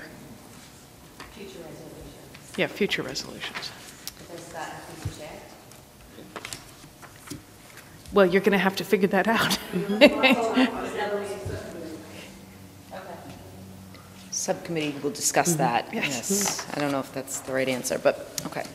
Number 7, school committee resolution offered by Vice Chair Rousseau, a resolution in support of the Healthy Youth Act, H 410, whereas comprehensive health education reduces sexual assault and harassment, whereas it is important to educate children about how to build healthy, respectful relationships, whereas all children deserve medically accurate education, whereas the diversity of hunger gender expression is non-binary, whereas it is the responsibility of our public schools to educate all children, and whereas underrepresented sexual and gender minorities are disproportionately affected by inadequate health education, now therefore be it resolved that the Medford School Committee of Medford support the passage of House Bill 410, an action relative to healthy youth, urges the Massachusetts House of Representatives to bring this bill to a vote, and sends a letter of support to the Honorable Speaker DeLeo, the Honorable Mr. Donato, the Honorable Mr. Garbely, and the Honorable Ms. Barber. Member Rousseau.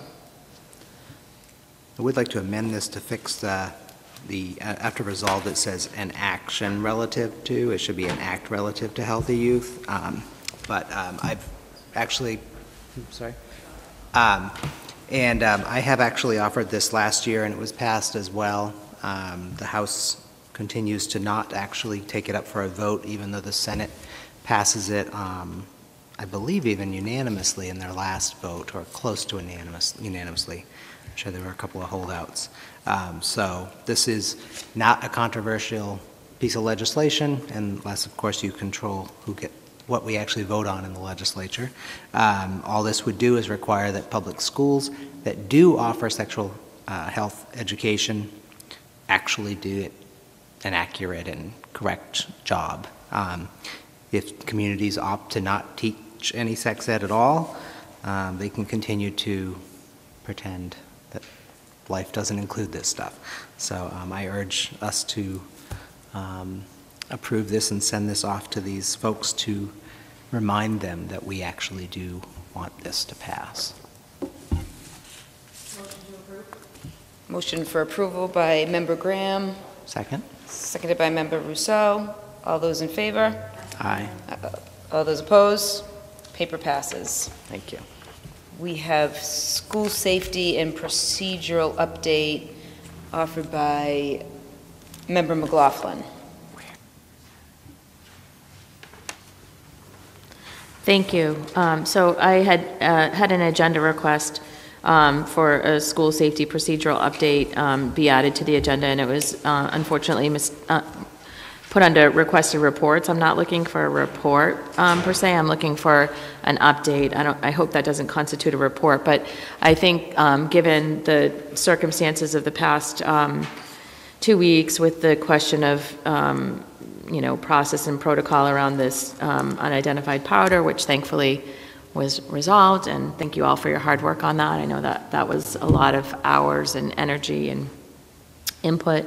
But understanding, and I think it's a longer conversation than anybody has, than certainly I have the brain power for tonight. So I'd ask that this be moved to an agenda item for the next school committee meeting. Yeah, as an agenda item. Motion to table as an agenda item till 2/24, seconded by Member Rousseau. All those in favor? All those opposed? Paper passes.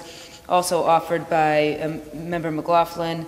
Status of outstanding reports. Right. So this had also been our first school committee meeting as a new member had the list of requested reports. Our second did not have them on the agenda anymore, and then I was curious about what that was and where the status of the outstanding reports are. But since this topic is being moved to the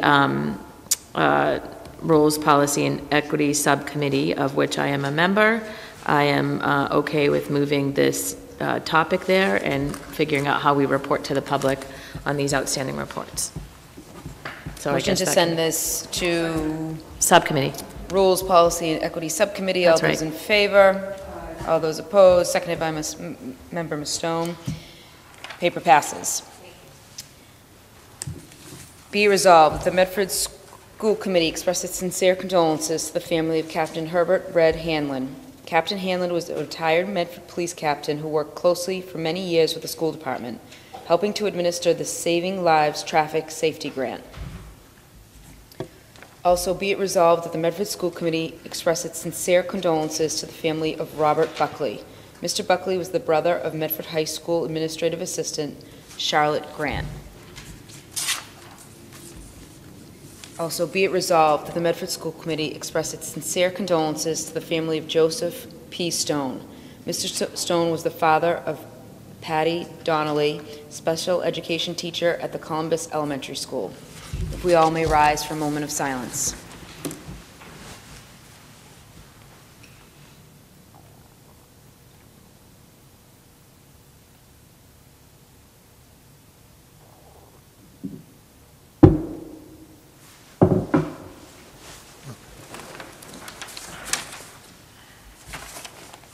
Negotiations and legal matters? None. Motion to adjourn? Motion to adjourn by Member McLaughlin, seconded by Member Vandekloot. Have a great night, and we will see you scooping ice cream at the Ice Cream Social on Saturday.